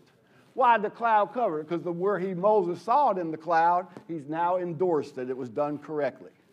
See, declaring the end from the beginning again. You understand? And then they had to follow that cloud. Everywhere the cloud went, they had to pick up and go and follow it. And somebody say, I don't believe that. Well, I tell you what, you drink enough water, your cloud's going to tell you better get rid of it. Or they're going to see your wet pants and you look like a fool. You understand? So you better take care of that. You understand? That's following the cloud. Whatever a cloud is gray and white matter, just like under your brain. See? And right within the word brain, you got be reign. You want the Holy Spirit be reigning in your heart and mind. You understand? And on a cloud, don't it have rain? Well, you have the cerebral spinal fluid that flows down. So it's showing forth, like it says in John 7:37, he who believes me, as the scriptures have said, out of his belly shall flow rivers of living water. Thus he spake to the Holy Spirit. You say, is there living water coming out from the bellies? Well, your ventricles, where the cerebral spinal fluid flows from, ventricle means bellies. You understand? And then in Leviticus 16:2, Yahweh said he will dwell in the cloud between the wings of the cherubim upon the mercy seat, upon the Ark of the Covenant. You understand? See, and that's correlated with your head region. We can't say everything. Get Daniel 7:13. And you know what? That's what happened when this temple was finished. In 1 Kings 8:10, it said the cloud covered it and the glory filled it. And the priest couldn't go in there to minister because now the Spirit's in there. Can't be no flesh. You understand? See, when you're filled with the Holy Spirit, ain't no room for the devil. But if you ain't filled, plenty room for them demons to deceive you. You understand? Read. Daniel 7:13. Yes. I saw in the night visions, and behold, one like the Son of Man came with the clouds of heaven. One like the Son of Man coming in the clouds of heaven. Read. And came to the Ancient of Days. Yeah. And they brought him near before him. Yeah. And there was given him dominion and glory and a kingdom that all people, nations, and languages. Ain't that the king in the cloud? Now read 22. 22, until the Ancient of Days came and judgment was given to the sons of Oh, the do you Most see High. that? That's what the previous speaker talking about. After his death, burial, resurrection, he ascended and poured out the Holy Spirit. And it was said the other day, and it's on the chart with the judgment, that right here at the end of this age where Yahshua Messiah died, it said the Messiah had often have suffered since the beginning of the world, but now once in the end of the world, hath he appeared to put away sin by the sacrifice of himself. That was the end of the world there. And then he dies, buries, resurrects, ascends, and then it says, and it's appointed man once to die. It was testifying to him. He died. After this, the judgment. And you know what? When you talk about the high priest garment, just like there's 9 attributes that form 9 principal divine attributes of Yahweh, and he took on shape and form as Elohim. High priest had 9 garments. And the first one he put on was the breeches. Next thing he put on was a white coat, and you see Noah there with a linen coat on. And then he wrapped it up with a linen girdle, showing he wrapped up the age with the flood. That was the end of a world. You understand? And that's in 2nd. Then he put on a blue robe. See Melchizedek with the blue robe on? You understand? Then he put on the ephod, which was blue, purple, and scarlet. So when he's on the cross, by his stripes we're healed, and we were bruised for our iniquities. That's blue, purple, ain't it? You understand? And then he had the curious girdle where he wrapped up the age with his death, burial, resurrection, ascension, outpouring of the Holy Spirit. See that? And the next thing he put on was the breastplate of judgment. See how judgment's right after the death, burial, resurrection, and ascension?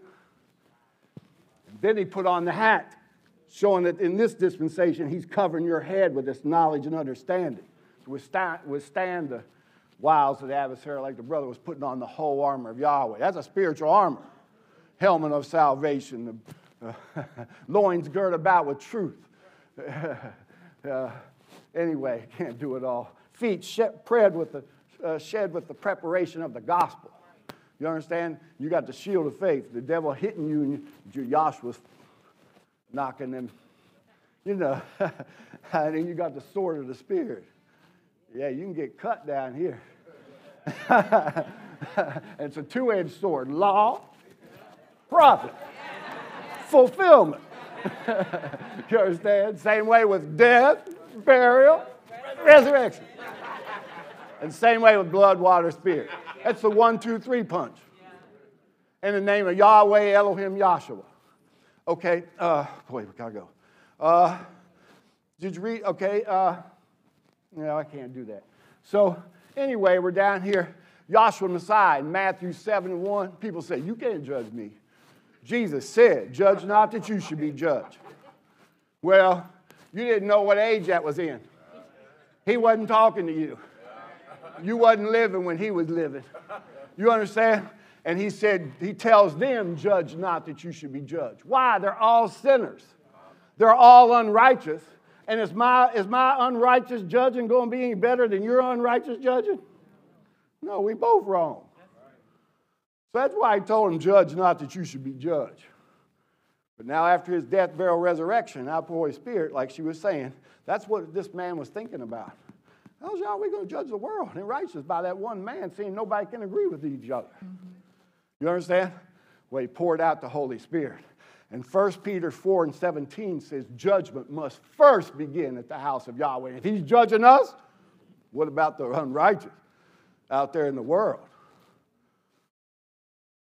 And this teaching is the judgment of the world. Ever since he's poured out the Holy Spirit.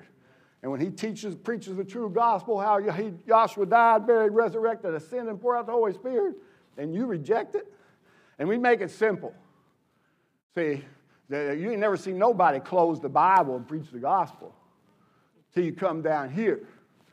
The sun goes down every day, S-U-N, showing that the Son of Yahweh went down for the sin of the world. When the sun goes down, sky turns red, and sometimes it turns dark. It did it when the true sun was going down for the sin of the world. Then he's buried below the horizon, and early in the morning, sun rising. You have faith the sun's going to rise, because you've seen it happen every day. It's showing you're supposed to have faith that the true Son of Yahweh, Yahshua Messiah, did resurrect. Then the sun ascends to its zenith, showing Yahshua Messiah ascended, and then the sun set. And that's really what happened for us. If you've been a true recipient of the Holy Spirit, what happened was you were dead and buried when you come into the school, and the Holy Spirit was able to resurrect your soul. And in other words, and set in your heart and mind. See, the sun rises in the east and sets in the west. See, and it says in Psalms 19:40, he has set a tabernacle for the sun. And that's a death, burial, resurrection from the east. Sun rises in the east, sets in the west, most holy place in the west, showing he can set in your heart and mind if you believe it. You understand? This is beautiful stuff here. Now, see, where you have a death physically, in John 11, see, John 11 chapter, a man died, was dead 4 days. Joshua said, Lazarus, come forth. He resurrected. And then he said in John 11:25, he said, I am the resurrection and the life. He that believeth in me, though he were dead, yet shall he live. Yeah, he resurrected that man from after being dead 4 days. And in John 14:12 or 13, it says, if you believe on me, the works I do, you can do. And greater works. What's a greater work than raising a man after dead 4 days? Well, after his death, burial, resurrection. Well, he proved he was a resurrection life, because when he resurrected 4,033 years of souls. That's doing some resurrecting. Then when he poured out the Holy Spirit, he resurrected man's soul then. And that's what it says, the other part.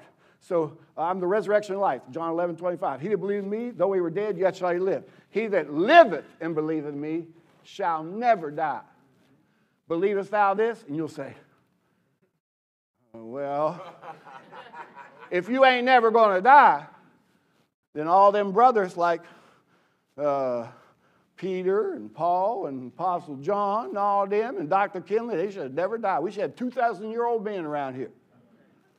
No, you will die physically, but your soul is saved through Yahshua. And so what happened is the Holy Spirit was poured out, and those brothers preached the true gospel of the kingdom. And as it says in Ephesians 1:13, it says, in whom also you trusted. After that, you heard the word of truth, the gospel of your salvation. After you believed, you're sealed with the Holy Spirit promise. That's how you get sealed with the Holy Spirit, is your soul believing him. You understand? And matter of fact, that's how. And what happened was, when Yahshua Messiah, right before he ascended in Mark 16:15, he said, go into all the world and preach the gospel to every creature.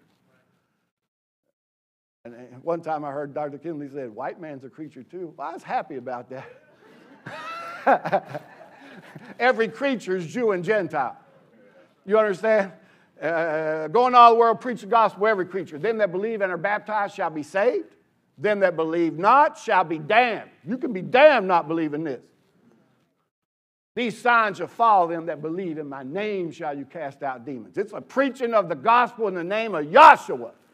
Demons are cast out. That's what happened. And then you can, and when it says that you that believe and are baptized, sure ain't water. No.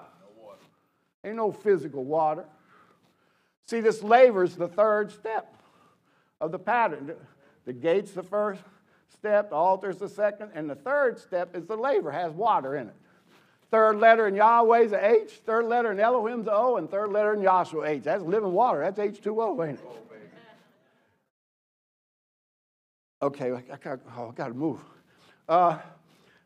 Get Ecclesiastes, the last chapter, last couple verses. That's what he has down here. He has Ecclesiastes 13 and 14. Ecclesiastes 13 and 14. Yeah, but read the 13th verse. 13. Let us hear the conclusion of the whole matter. You need to hear the conclusion of the whole matter. Read. Fear Yahweh. And Fear Yahweh. And keep his commandments. Yep. For this is the whole duty of man. Yeah, back then they were under the law. Read. For Yahweh but there's commandments down here too, to the law and to the testimony. Speak not according to this word, there's no light in them. Isaiah 8 and 20. Read on. 14. For Yahweh shall bring every work into judgment. He's going to bring every work into judgment. Read. With every secret thing. Every secret thing. Whether it be good. Yep. Or whether it be evil. Yeah. You're going to be held accountable. 2 Corinthians 5 and 10. That's in the judgment. Read. 2 Corinthians 5 and 10. Yeah. For we must all appear. For we must all appear. Before the judgment seat of Yahshua. Uh-huh. That everyone may receive the things done in his body. Yeah. According to that he has done. He's whether judging it be you. Good or bad. And whether it be good or bad, he's judging you on what you understand. If you don't understand something, how can he judge you on it? You didn't understand it. But after you're told, you're in the judgment on that. Okay. Revelation 20 and 14. Okay, we better do this. The brothers was talking about the rapture thing. And he's got that on this scripture right here. See, he's coming down, and then he's got 1 Thessalonians 4 and 16. This is where it has immortality at, in the holy place there. Read on. Revelation 20 and 14. And death and hell were cast into the lake of fire. Yeah, death and hell were cast in the lake of fire. You thought hell was the lake. He said death and hell was cast in the lake of fire. What's hell? Well, 2 Peter 2 and 4, the Holy Spirit said, Yahweh spared not the angel that sinned, but cast them down to hell and put them in everlasting chains of darkness to be reserved to the... You understand? Well, them demons, they were demoted. Now they're demons on the earth lying to you because angels are ministering spirits, and that's why there's so many in the ministry. They got a lot to say. You understand? And they're in hell. And if they're in you, that's where you are. Well, didn't Yahshua Messiah have to cast out demons out of men? So they was in hell. And you think there's any demons in man now? A lot of hell going on. And so what this gospel does is knock the hell out of you. And then you can receive the Holy Spirit and be in heaven. Walking around in heaven on the airplane. Read. This is the second death. This is the second, that's the second death. Death and life. I mean, death and hell were cast in a lake of fire. This is the second death. There's a second death? See, read. And whosoever was not found written in the book of life. You're not found in the book of life because it said, whoever sins against me, him I'll blot out. That's why you get blotted out. See, whoever was not found written in the book of life, read. Was cast into the lake of fire. Cast in the lake of fire. But now what? Get Galatians 2 and 20 and get,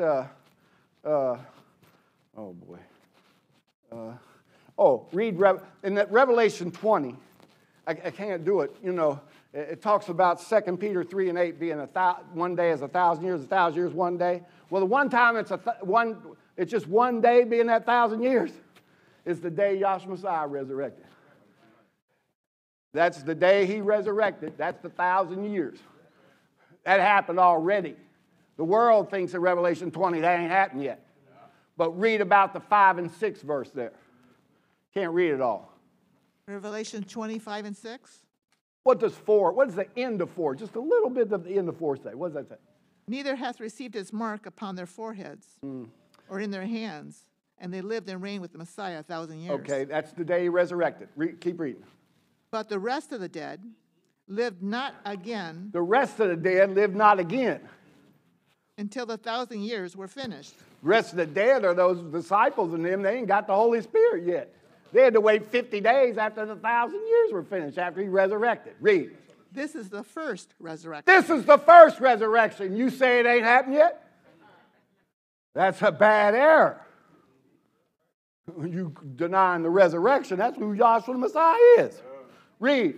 Blessed and holy is he that hath part in the first resurrection. Blessed and holy, he had part in the first resurrection. What he's calling the first resurrection are those brothers that resurrected with him after his resurrection, and the ones that received the Holy Spirit ever since in this age.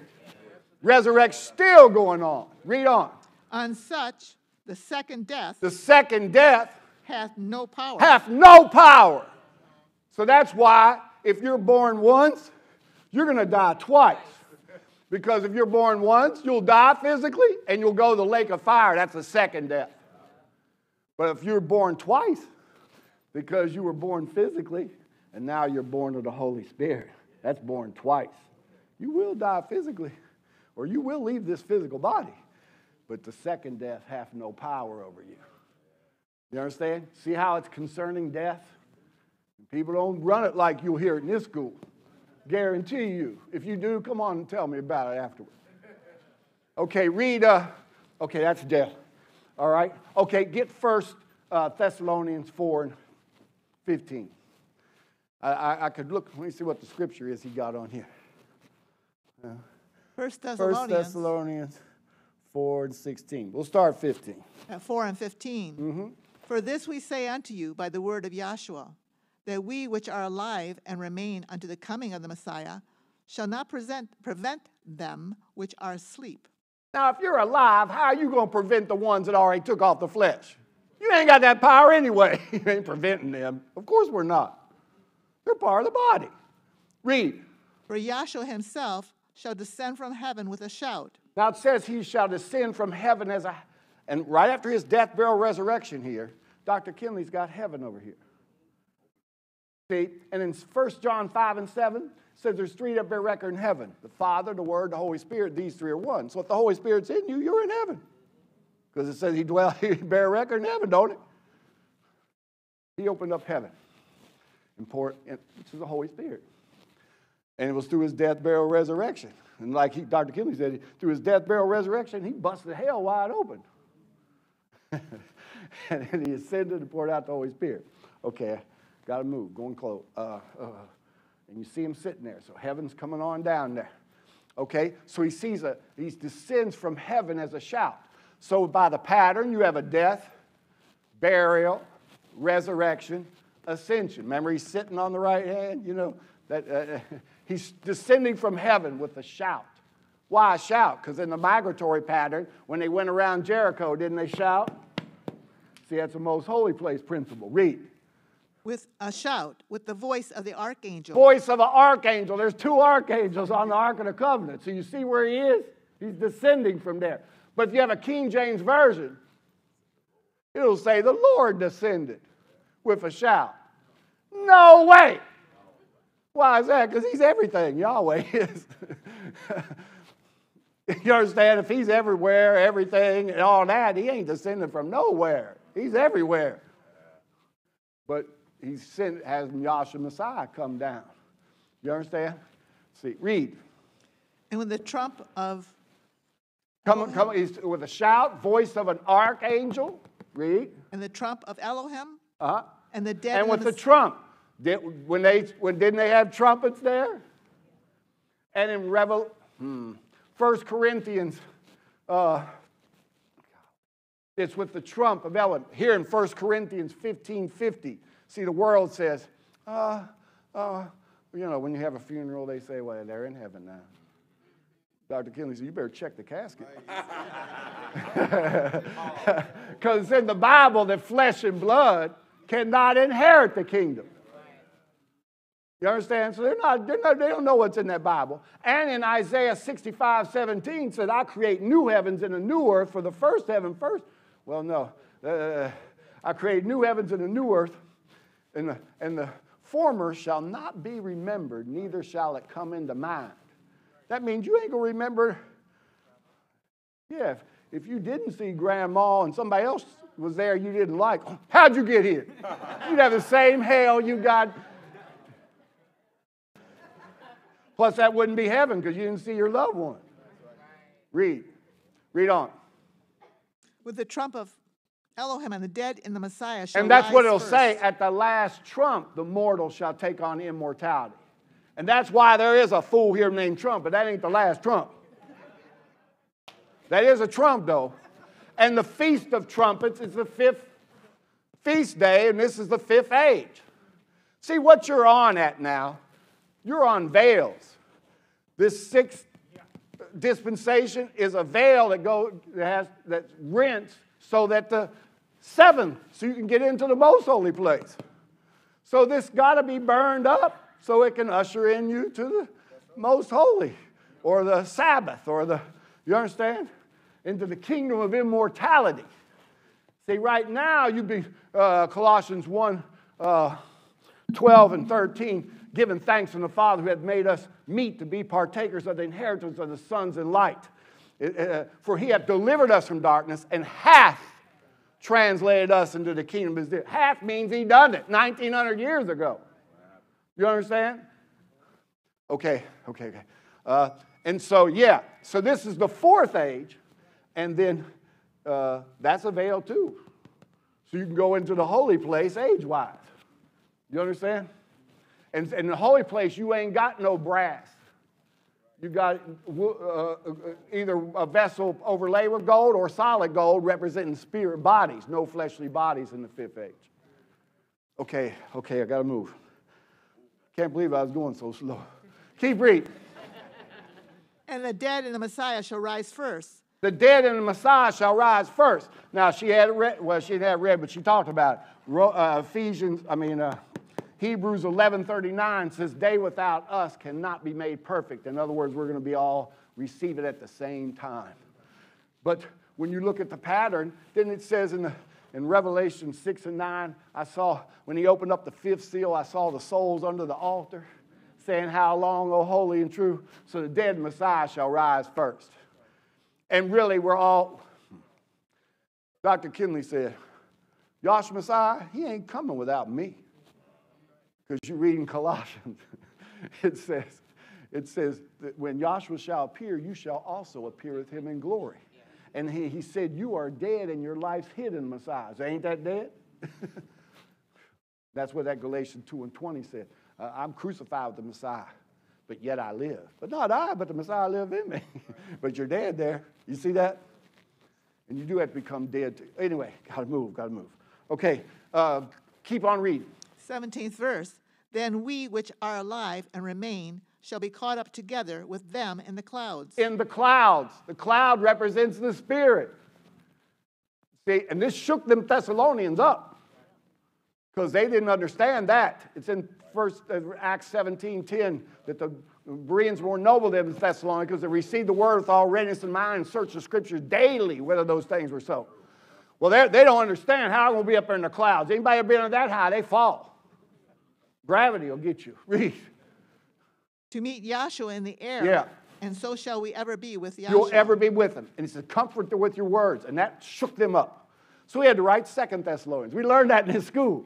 You understand? 2 Thessalonians 1 and 5. What did, how, 2 3 minutes, yay. Read on. 2 Thessalonians 1 and 5. Yeah. Which is a manifest token of the righteous judgment of Yahweh. Yahweh has a righteous judgment. See, people got him not being right. And every time judgment in the law, in the prophets, and after the death, burial, resurrection, house, pouring of the Holy Spirit, it says that he's have judgment without respect of persons. But people do have respect of persons. Read. That ye may be counted worthy of the kingdom of Yahweh. That you be counted worthy of the kingdom of Yahweh. For which ye also suffer. You suffer. Some things ain't so easy. You think things are hard? Go to preach the gospel in Jamaica to people. Read. You might come back with appreciation. Seeing it is a righteous thing with Yahweh to recompense tribulation to them that trouble you. He's going to reward tribulation to them that trouble you. Read. And to you who are troubled, to you who are troubled, rest with us. Yahshua Messiah did all the work, and you can rest in this knowledge and understanding. Read. When Yahshua Messiah shall be revealed from heaven with He his shall mighty be, angels. see, that's the rest of it. He shall be revealed from heaven with his mighty angels in flaming fire, because they weren't resurrected, so they're going to the lake of fire. In flaming fire, taking vengeance on them that know not Yahweh and obey not the gospel of our Savior, Yahshua Messiah. People run their mouth and don't even preach the gospel. How do you do that? You cannot leave Yahshua out. And Acts 4 and 12 says, neither is there salvation in none other name under heaven given among men whereby men may say. That name is Yahshua the Messiah. It means Yahweh is salvation. The Jesus don't mean that. If Jesus want to be saved, you have to come to Yahshua. You understand? And he said every knee is going to bow and every tongue is going to confess that Yahshua is the Savior to the glory of Yahweh. And Yahweh's highly exalted him and given him a name that's above every name. The name of Yahshua Messiah, every knee is going to bow. You going to bow now or you will later. And your knees bend, they don't bow. But this one does. It'll have to bow. It'll bow. Everybody's going to confess. So that's the end. So if you learn anything, you thank Yahweh, Yahshua. He gave you your physical body. He's got an immortal, glorified body to give you. And you don't want to lose that. Nothing's worth having your soul damned. You understand? All praise to Yahweh.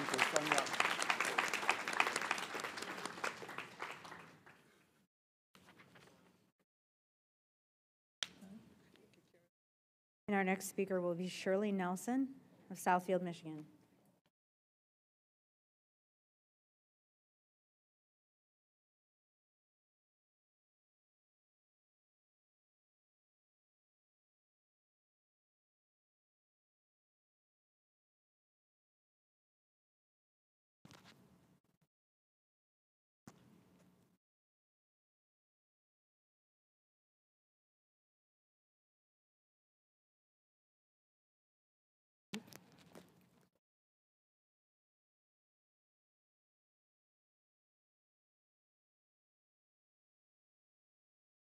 Oh, this is such a surprise.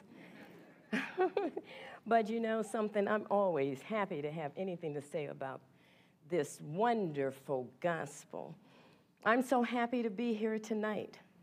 I mean, it could have been a lot of other things I could have been doing, but I'm glad Yahweh allowed me to come here and sit and have another opportunity to learn about something for surety that's unto salvation.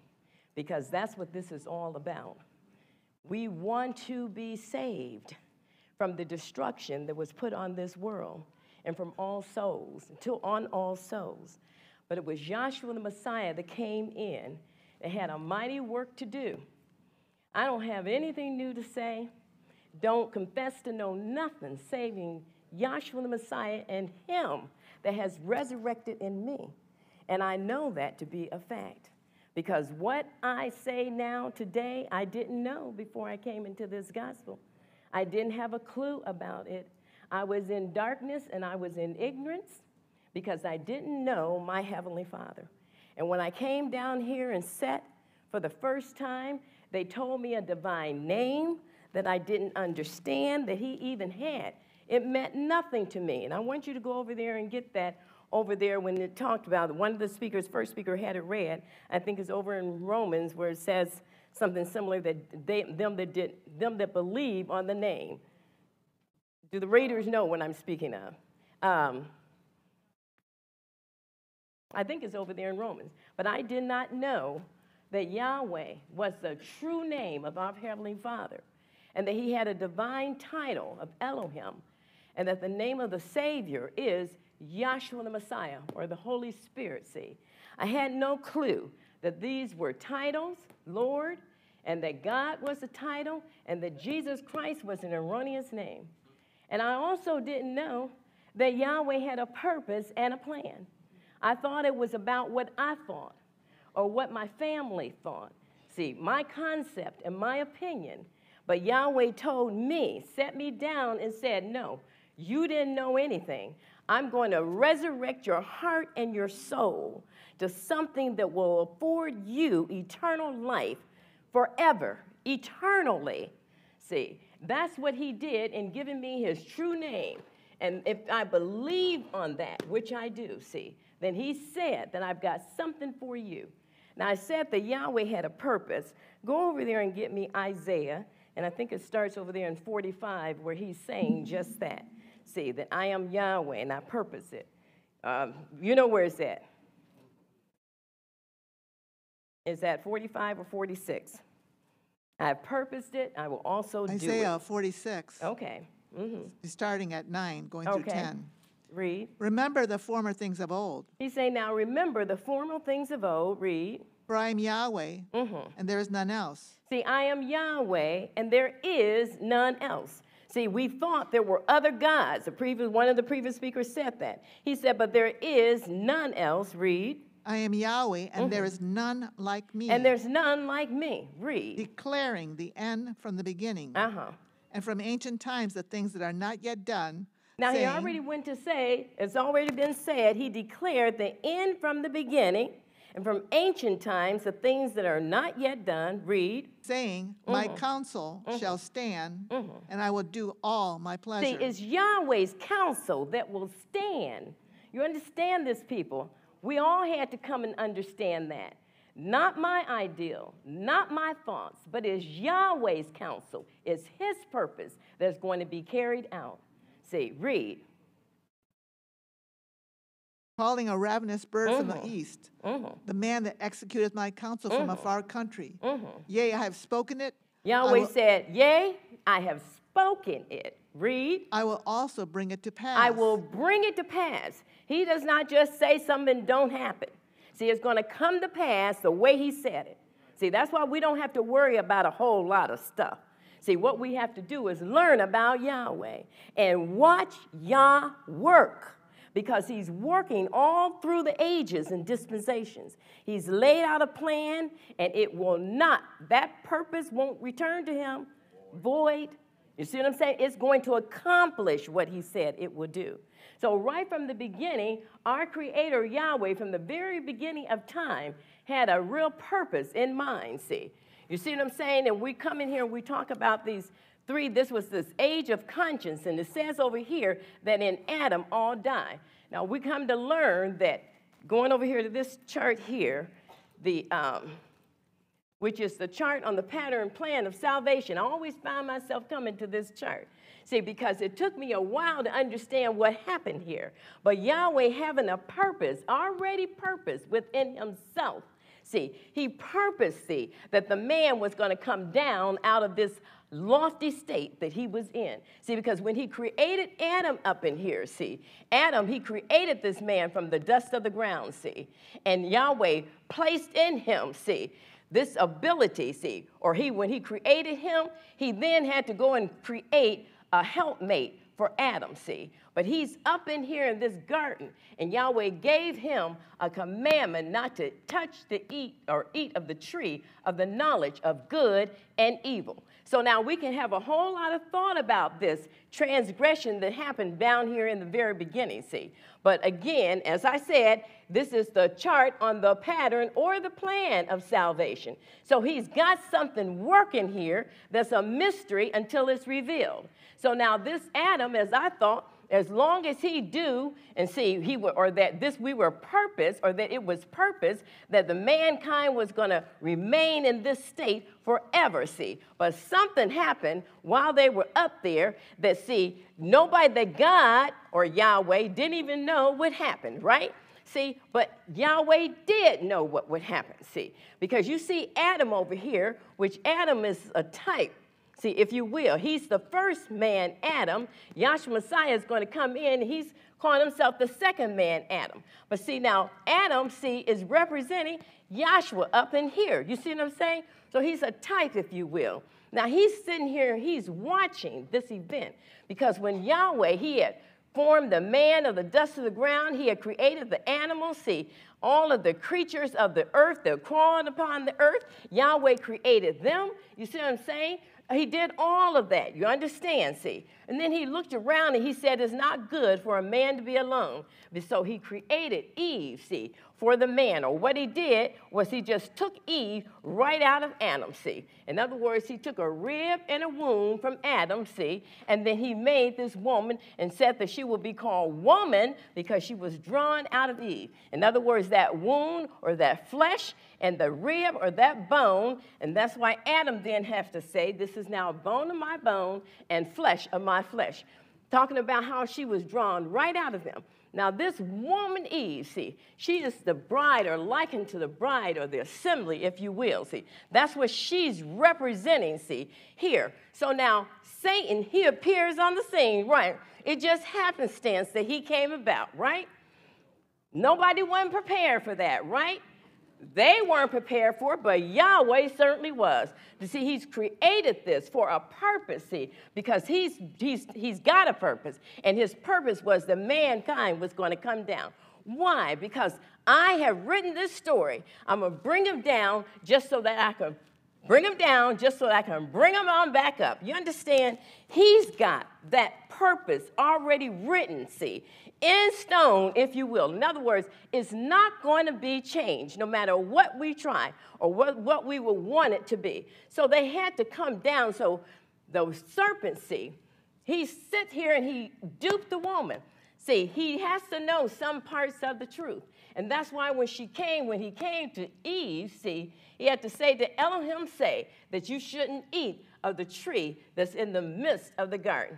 And she said, go ahead and read, pick that up if you will. My mouth is so dry. Is there water? Boy, I tell you, more than an ocean. I said, they didn't call on me.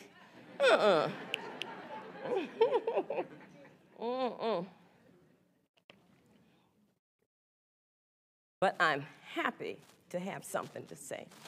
It might be that much, but that much I know. And it's that much, see, that takes me. I had a relative or friend, I can't remember who I was talking to just recently, and they talked about how that they were the only one in the whole wide place that they were at.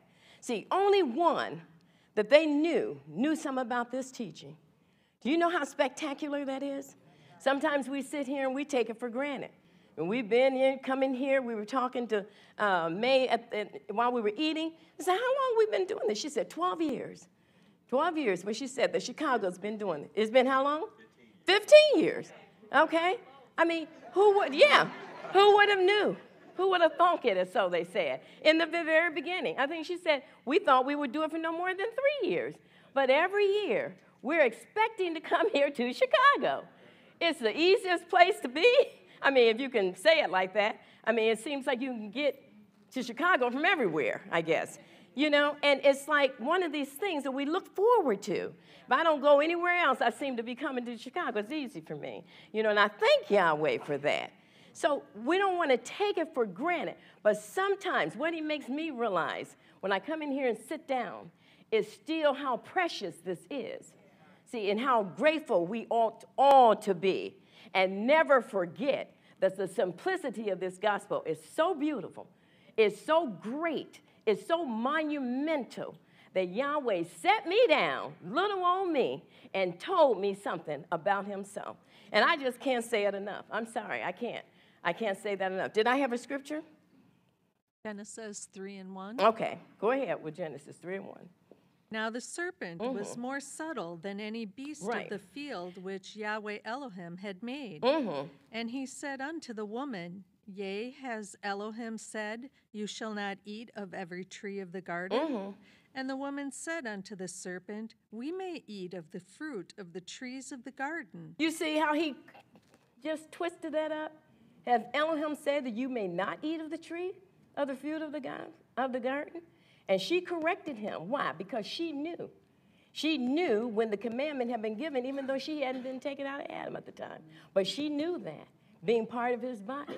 We may eat of every fruit, every tree of the garden. But the tree that's in the midst of the garden, don't eat it, don't touch it, lest ye die. So Yahweh put a commandment, see, if you will, on them. You see what I'm saying? Well, now what happened? Go ahead, read. 4. And the serpent said unto the woman, You shall not surely die. Now, Yahweh said that you'll surely die when you eat this. So look, were they alive at this point in time? They were flesh and blood, and they were breathing, and they were alive. Go ahead, read. And for Elohim does know that in the day you eat thereof, then your eyes shall be opened. Now, they were not walking around the garden with their eyes closed. You see what I'm saying? He said, Elohim know that in the day you eat, see, your eyes shall be open. Well, what is he talking about? Previous speaker said, see, right here at this point in time, before the serpent duped them, their eyes were open, but it wasn't open to the flesh. See, you understand what I'm saying? It wasn't open to that. They're in a spiritual, high, lofty state, if you will. They're innocent in this state. See, they're just in heaven, more or less. You see what I'm saying? So the devil's saying, when you touch of this tree and eat of it, your eyes shall be open. See, what is he talking about? Now it's going to be open to the flesh. See, so the state, as the previous speaker talked about, is going to be changed. It's going to be altered. It's a different state. And they were naked and they weren't ashamed up in here. And so now Eve, thinking that she can obtain something that she really already had, she chooses or desires to take of that fruit of the tree and to break that commandment. Then she gave to her husband, I think she's going to read that, and he did eat. Did we come up to that part yet? No. That's in 6, next one. Okay, read. I'll continue with 5. For Elohim does know that in the day you eat thereof, then your eyes shall be opened, and you shall be gods, knowing good and evil. So you'll know good and evil up here. You'll be like gods. Read. And when the woman saw that the tree was good for food, and that it was pleasant to the eyes, and a tree to be desired, to make one wise, she took of the fruit thereof, She took and of this did fruit, eat, did eat, and did what? and gave also unto her husband Gave with unto her husband. Now And he's he sitting did over eat. here watching this, right? Says she gave to her husband, you see, and he did eat. Read. And he did eat also with her husband with her, and he did eat. And the eyes of them both were open. And it says the eyes of them both were open. They didn't have those eyes closed. When this was brought out to me, I was like, finally, I understand what happened. You see what I'm saying? Their eyes were not closed from a natural standpoint, but it was closed to the spirit, see? So their eyes were open, and what? What does it say?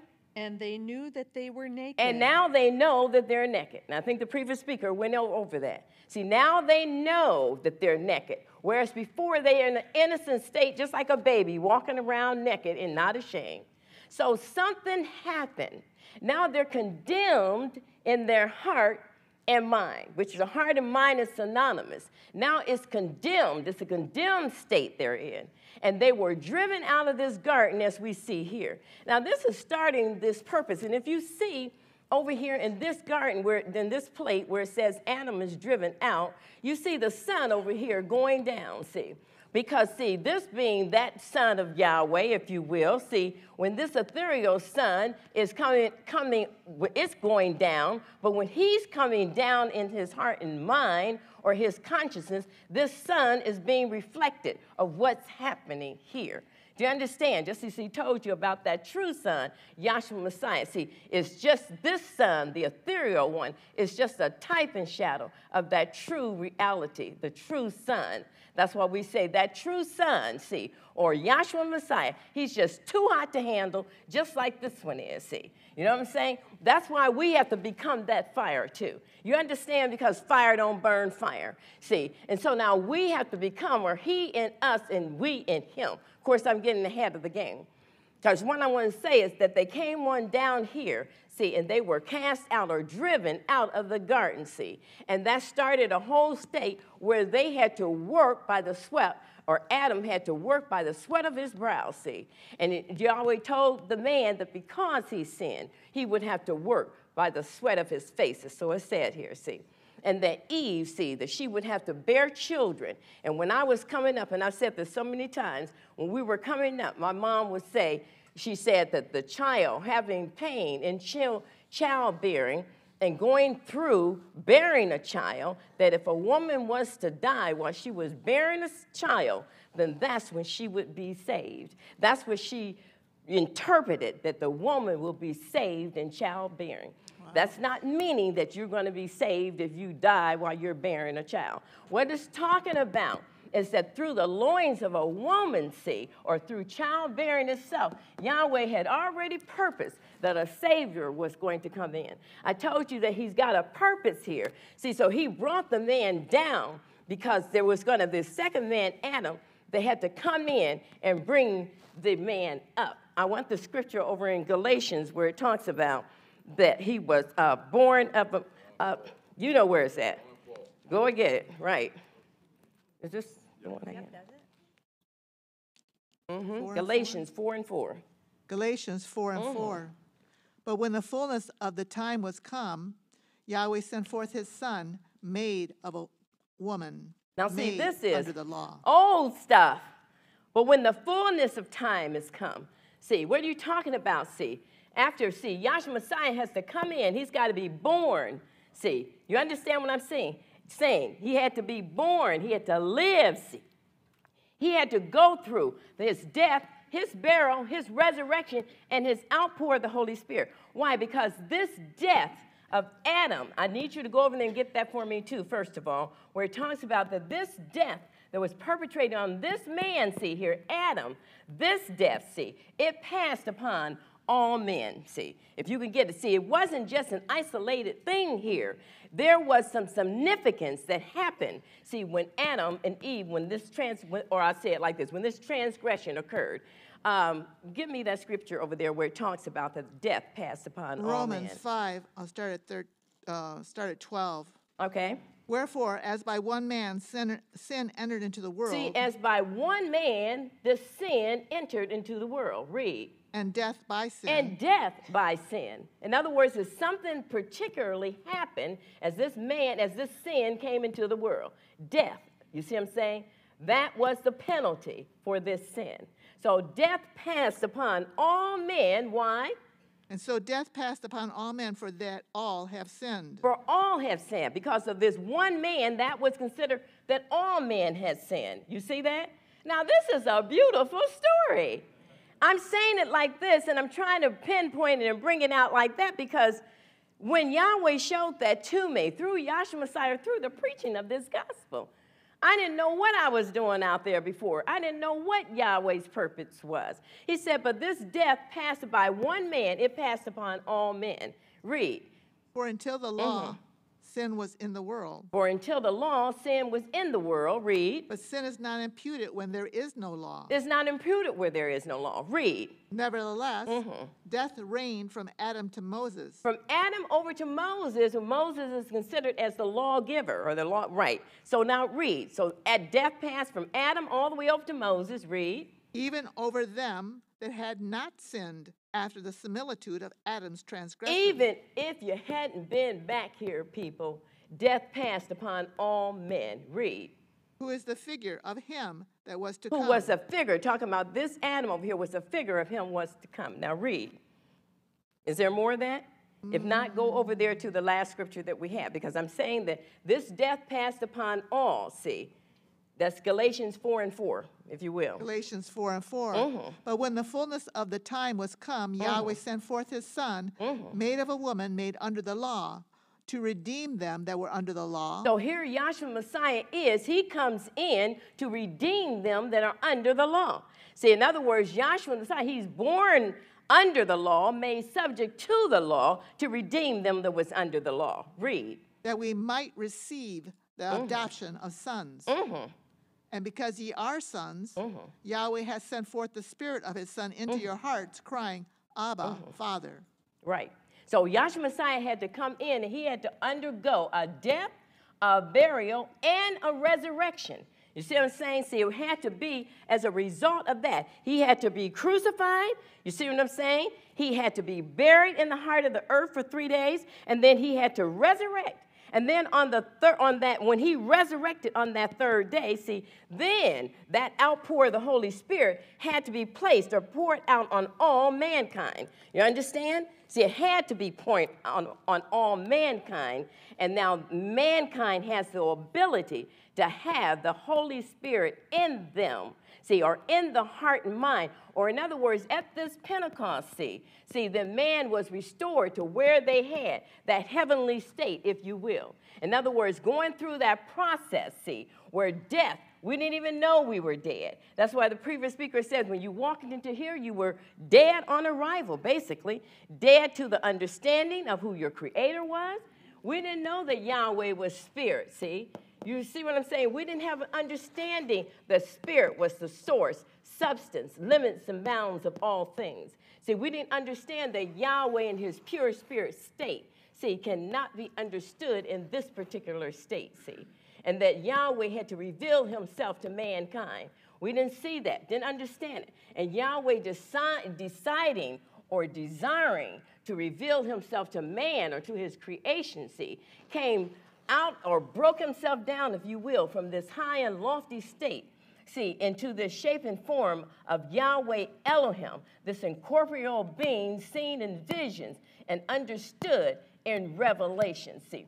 We couldn't understand that he had this purpose, see, and that he would reveal himself to these 70 elders, and Aaron, Nadab, and Abihu, and Moses here in this vision. And as the previous speaker talked about, they saw this visionary form here, see. But we couldn't even understand, how could you see things? How could you see something that's invisible? Romans 1:19 and 20 says this takes the invisible things to understand take the natural things to understand the invisible things. You see what I'm saying? So Yahweh had to just manifest or showed how the Yahweh Elohim then transmuted into this threefold intangible tabernacle, see, or this sanctuary. And then later, how that Moses had to build one like this in the wilderness of Sinai that he had saw here in this, while he was here in this mountain. See, so you couldn't understand Elohim here, see, that he's the Father, he's the Word, and he's the Holy Spirit, see, all embodied in one, see. We couldn't understand that Yahweh in pure spirit had to take on a shape and form, and an Elohistic, see, in corporeal form, and then manifest himself in the flesh, see, but that these three are one. See, when I was talking about Lord God and Jesus Christ, I didn't know how that these three are one. And then he tells us, see, through by our physical body, see, you have a foot, you have a calf, or a calf, see, and you have a thigh, see, that this is one leg, or a hand, and a lower arm, and an upper arm, and this is one arm, a head, a chest, and an abdominal. That's one body showing forth the Father and the Word and the Holy Spirit. See, could not understand this until this gospel. And Yahweh showed me and is showing us how all of this was just purpose within himself. It was all just wrapped up in him. Do you understand? We didn't know this. I didn't know it, see, that this tabernacle, see, pattern was a tabernacle, see, of heavenly things. And in it, it was showing forth the working, see. And just as you know, as you see over here in this bigger picture of this tabernacle, see, right here you have on this gate, see, you have this principle of a death that took place where they had to take that animal and slay it on this altar, see. That animal had to be washed here, see. You see what I'm saying? And this washing, see, I mean, it's something, it was bloody water here, if you will, see. And that then the high priest, when he's officiating here, had to anoint himself, see, at the door, see, in this court roundabout. Now, before you can get right here, see, you had to go through this death, this burial, and this holy cup of holy anointing oil, see, at this door. This is all within this court roundabout. You had to go through this, or that priest had to go through this, see, before you can get here in this holy place. Now, it's in this holy place where Yahweh said,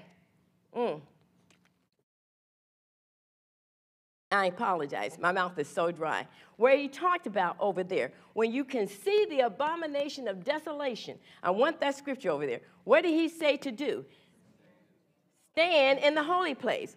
I don't know if anyone know where that at. Therefore, when you see the abomination of desolation, see, now we are witnessing that right now, today, every day. Lots of aspects of the abomination of desolation, see. Lots of aspects with that, see. When you look at what's going on in this world today, see, and the degradation that's happening, see, and how man is easier and ready to worship the creature rather than the creator, you see the abomination of desolation. When you see the restoration of the carnal ordinances, see, that Yahweh already fulfilled, you understand, nailed them to his cross, and when you continue to do these things, that Yahweh or the Yahshua Messiah, when he came in, remember, it's a purpose and plan.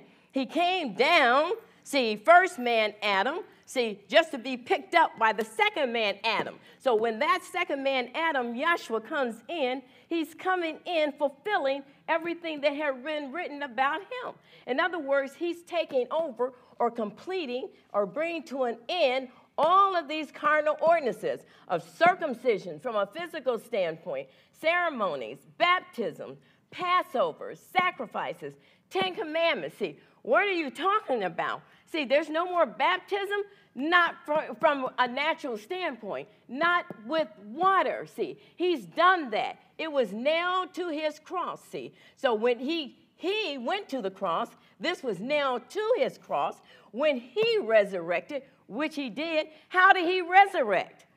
A quickening spirit, see. He was no more this flesh and blood. So if he resurrects quickening spirit, if any of this is going to resurrect, guess what? It's going to be spiritual. You see what I'm saying? It's not going to be physical anymore. So likewise, you have a baptism, but it's not baptism with water. You tell some people that and some close friends that they cannot see it. All I want to do is get myself dunked into some water. But he said, no, that is not going to do it. See, because we know from a natural standpoint, water don't clear nothing up. It does not clean. So we're not talking about physical water anymore. Well, we're talking about being washed by the word. See, that's a spiritual, through the preaching of the gospel of Yahshua Messiah. You are washed clean. I don't know scriptures that well, but I know they're in the book. But I can't tell you where to pick them up at. But if you know where they're at, fine, that's wonderful. But we're talking about that true baptism. Someone pick that up over there with baptism, if you will, in the Spirit. It is a baptism, but you got to be immersed and cleaned up from a spiritual standpoint. Then you're no longer dealing with carnality like this, trying to do something to worship our Creator. You see what I'm saying? And there's those ceremonies, see, Passovers, which now they call Lord's Supper. You see what I'm saying? We're not talking about gathering together to eat this way. What we're talking about, as it talks over there in Revelation, see, that he that cometh to him, said he will, get it over there in Revelations, I think 21st. 3 and 20, there you go. Pick up with water baptism first, if you will. 1 Corinthians 12 and 13. For by one Spirit are we all baptized into one body. You hear that? Go ahead, read. Whether you be Jews or Gentiles. Start over again. Oh, sorry.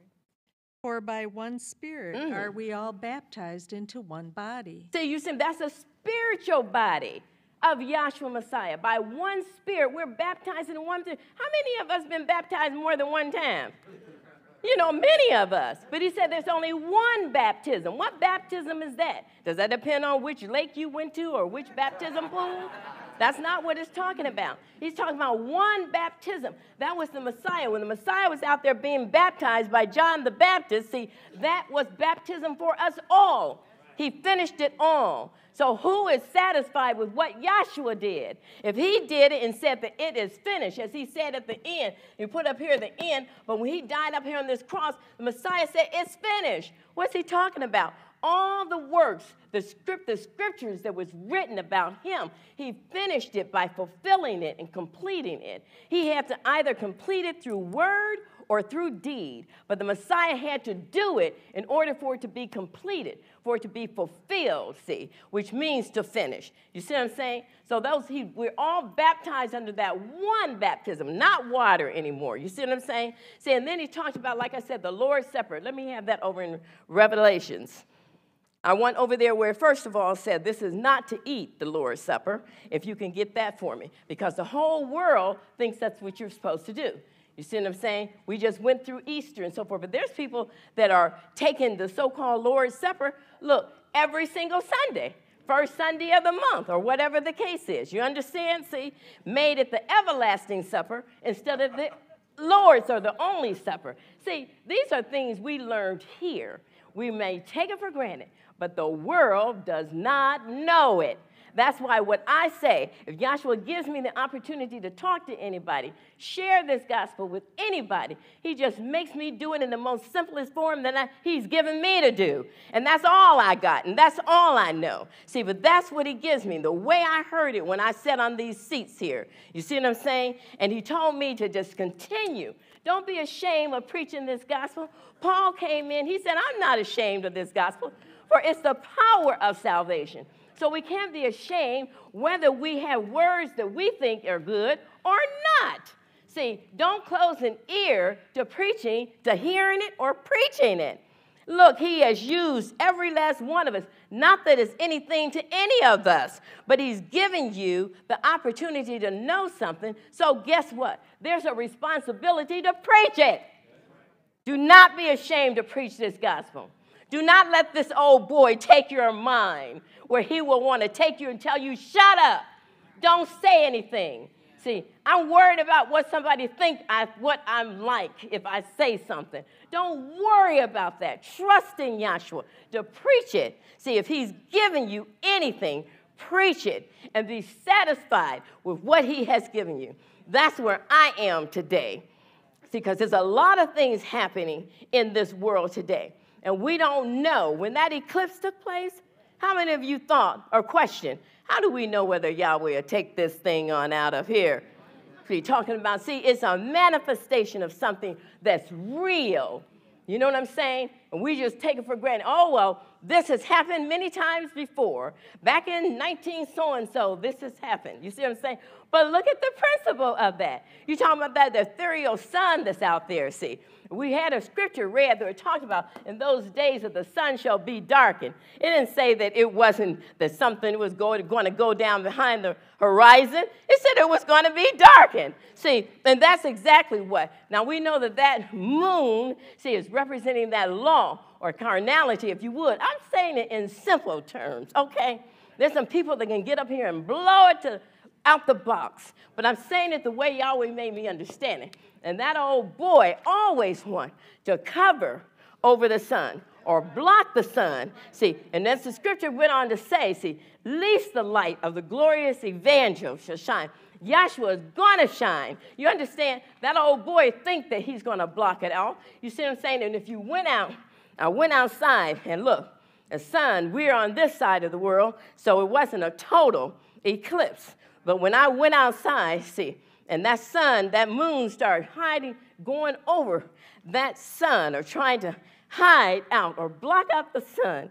And I'm sitting out there, and it happened to be a nice day that day, sun shining and everything. And I'm standing there in front of my yard and all these people around, and the temperature, the wind, it just got just cool. Just, you know, it's blowing. The sky is a different color. It's weird looking. You know what I'm saying? That's the simple effect that we saw of the sun being hidden. See, I'm telling you, let the light shine. You know, I was so glad to see it when it did come back to. This sun up here, see, it's what we have life from. You understand? That is from a physical standpoint on this earth, and everything reacts to it, as they went on and showed later how the animals and everything reacted to that little few minutes of darkness that the sun, the elements are reacting up there, see?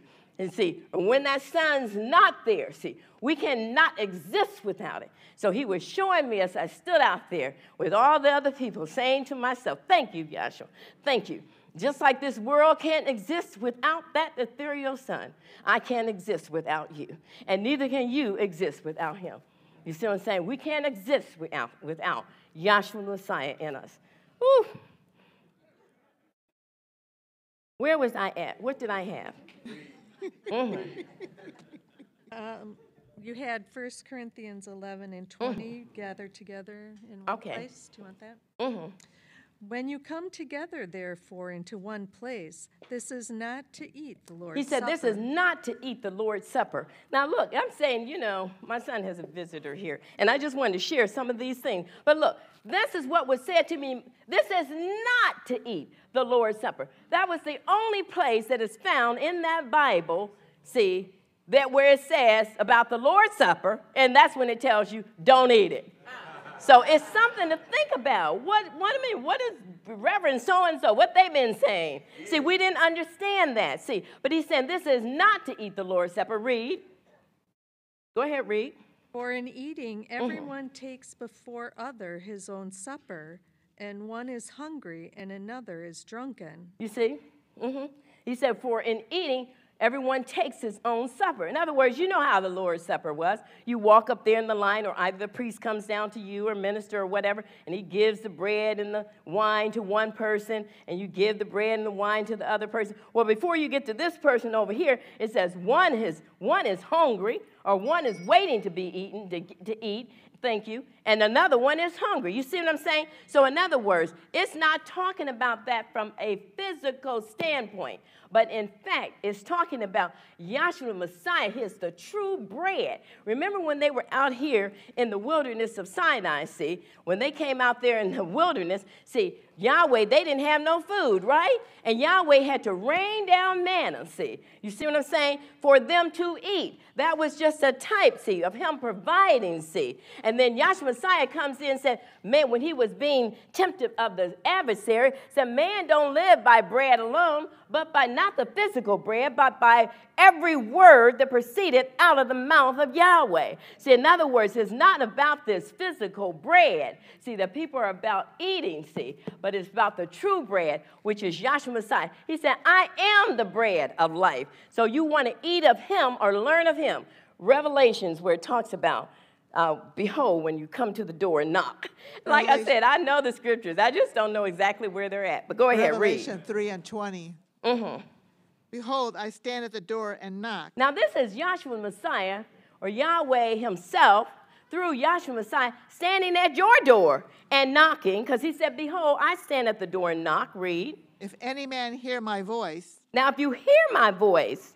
And open the door. And open the door. I will come into him. I will come into him. Now, what are you talking about? Hearing your voice. See, you hear that voice. Look, have you ever heard of the name of Yahweh? Have you ever heard about this school they go to? Did you even know there was a true divine name? He's knocking at your door. You see what I'm saying? And if you're like, I don't want to hear that. I don't want no parts of that. See, then you didn't answer. But if you said, tell me more. Or maybe I'll go down there with you. What? Never heard that before. And you have that in your heart, the question where you're answering Yahweh. Look, it's Yahshua the Messiah that hears your heart. That's what he's saying to me. He's hearing your heart. You don't have to answer. You don't have to say a word. And Yahshua hears your heart. And that's why the bell has been rung. I'll conclude. I don't know. I feel like I did a lousy job up here. But I'm glad to have something to say. I'll conclude with saying this. When you know that Yahshua Messiah, look, when he has manifested something in your heart and in your mind, can't nobody take that from you. See, that's the strength we want to hold on to, because none of us know how long we got in this flesh. You see what I'm saying? But if you know that Yahshua is talking to you or have said anything to you in your heart and to your mind, you answer that. You ask Yahshua, and I love the prayer. So I don't know where it's at, but he said, let the words of my mouth and the meditation of my heart be acceptable to you, O Yahweh, my strength and my redeemer. There you go. That's the only prayer I want to have in my heart, because I don't know what the next day holds, but I know that Yahshua is with me no matter what. And I would say that to you, brethren. It is wonderful to be here. I'm not really a speaker, but I am truly a believer of this gospel, and I hold firm this profession. If he wants me to say anything, I'm going to hold firm to that one, just as Paul did say. And I don't want to continue to rattle on, but I just love you, brother, and this has been a beautiful experience thus far. Thank you.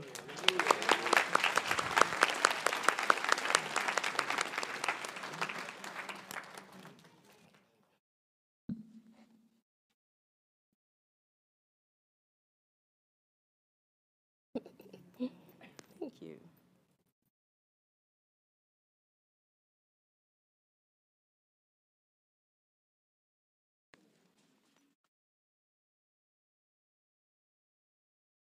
Concludes our Friday evening session. A total number of souls, 272.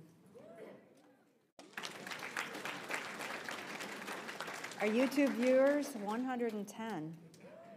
For those interested, there will be a musical interlude next from 8 p.m. to 10 p.m. Our next class is tomorrow morning from 11 a.m. to 1:30 p.m. Let us all please stand and be dismissed with the doxology.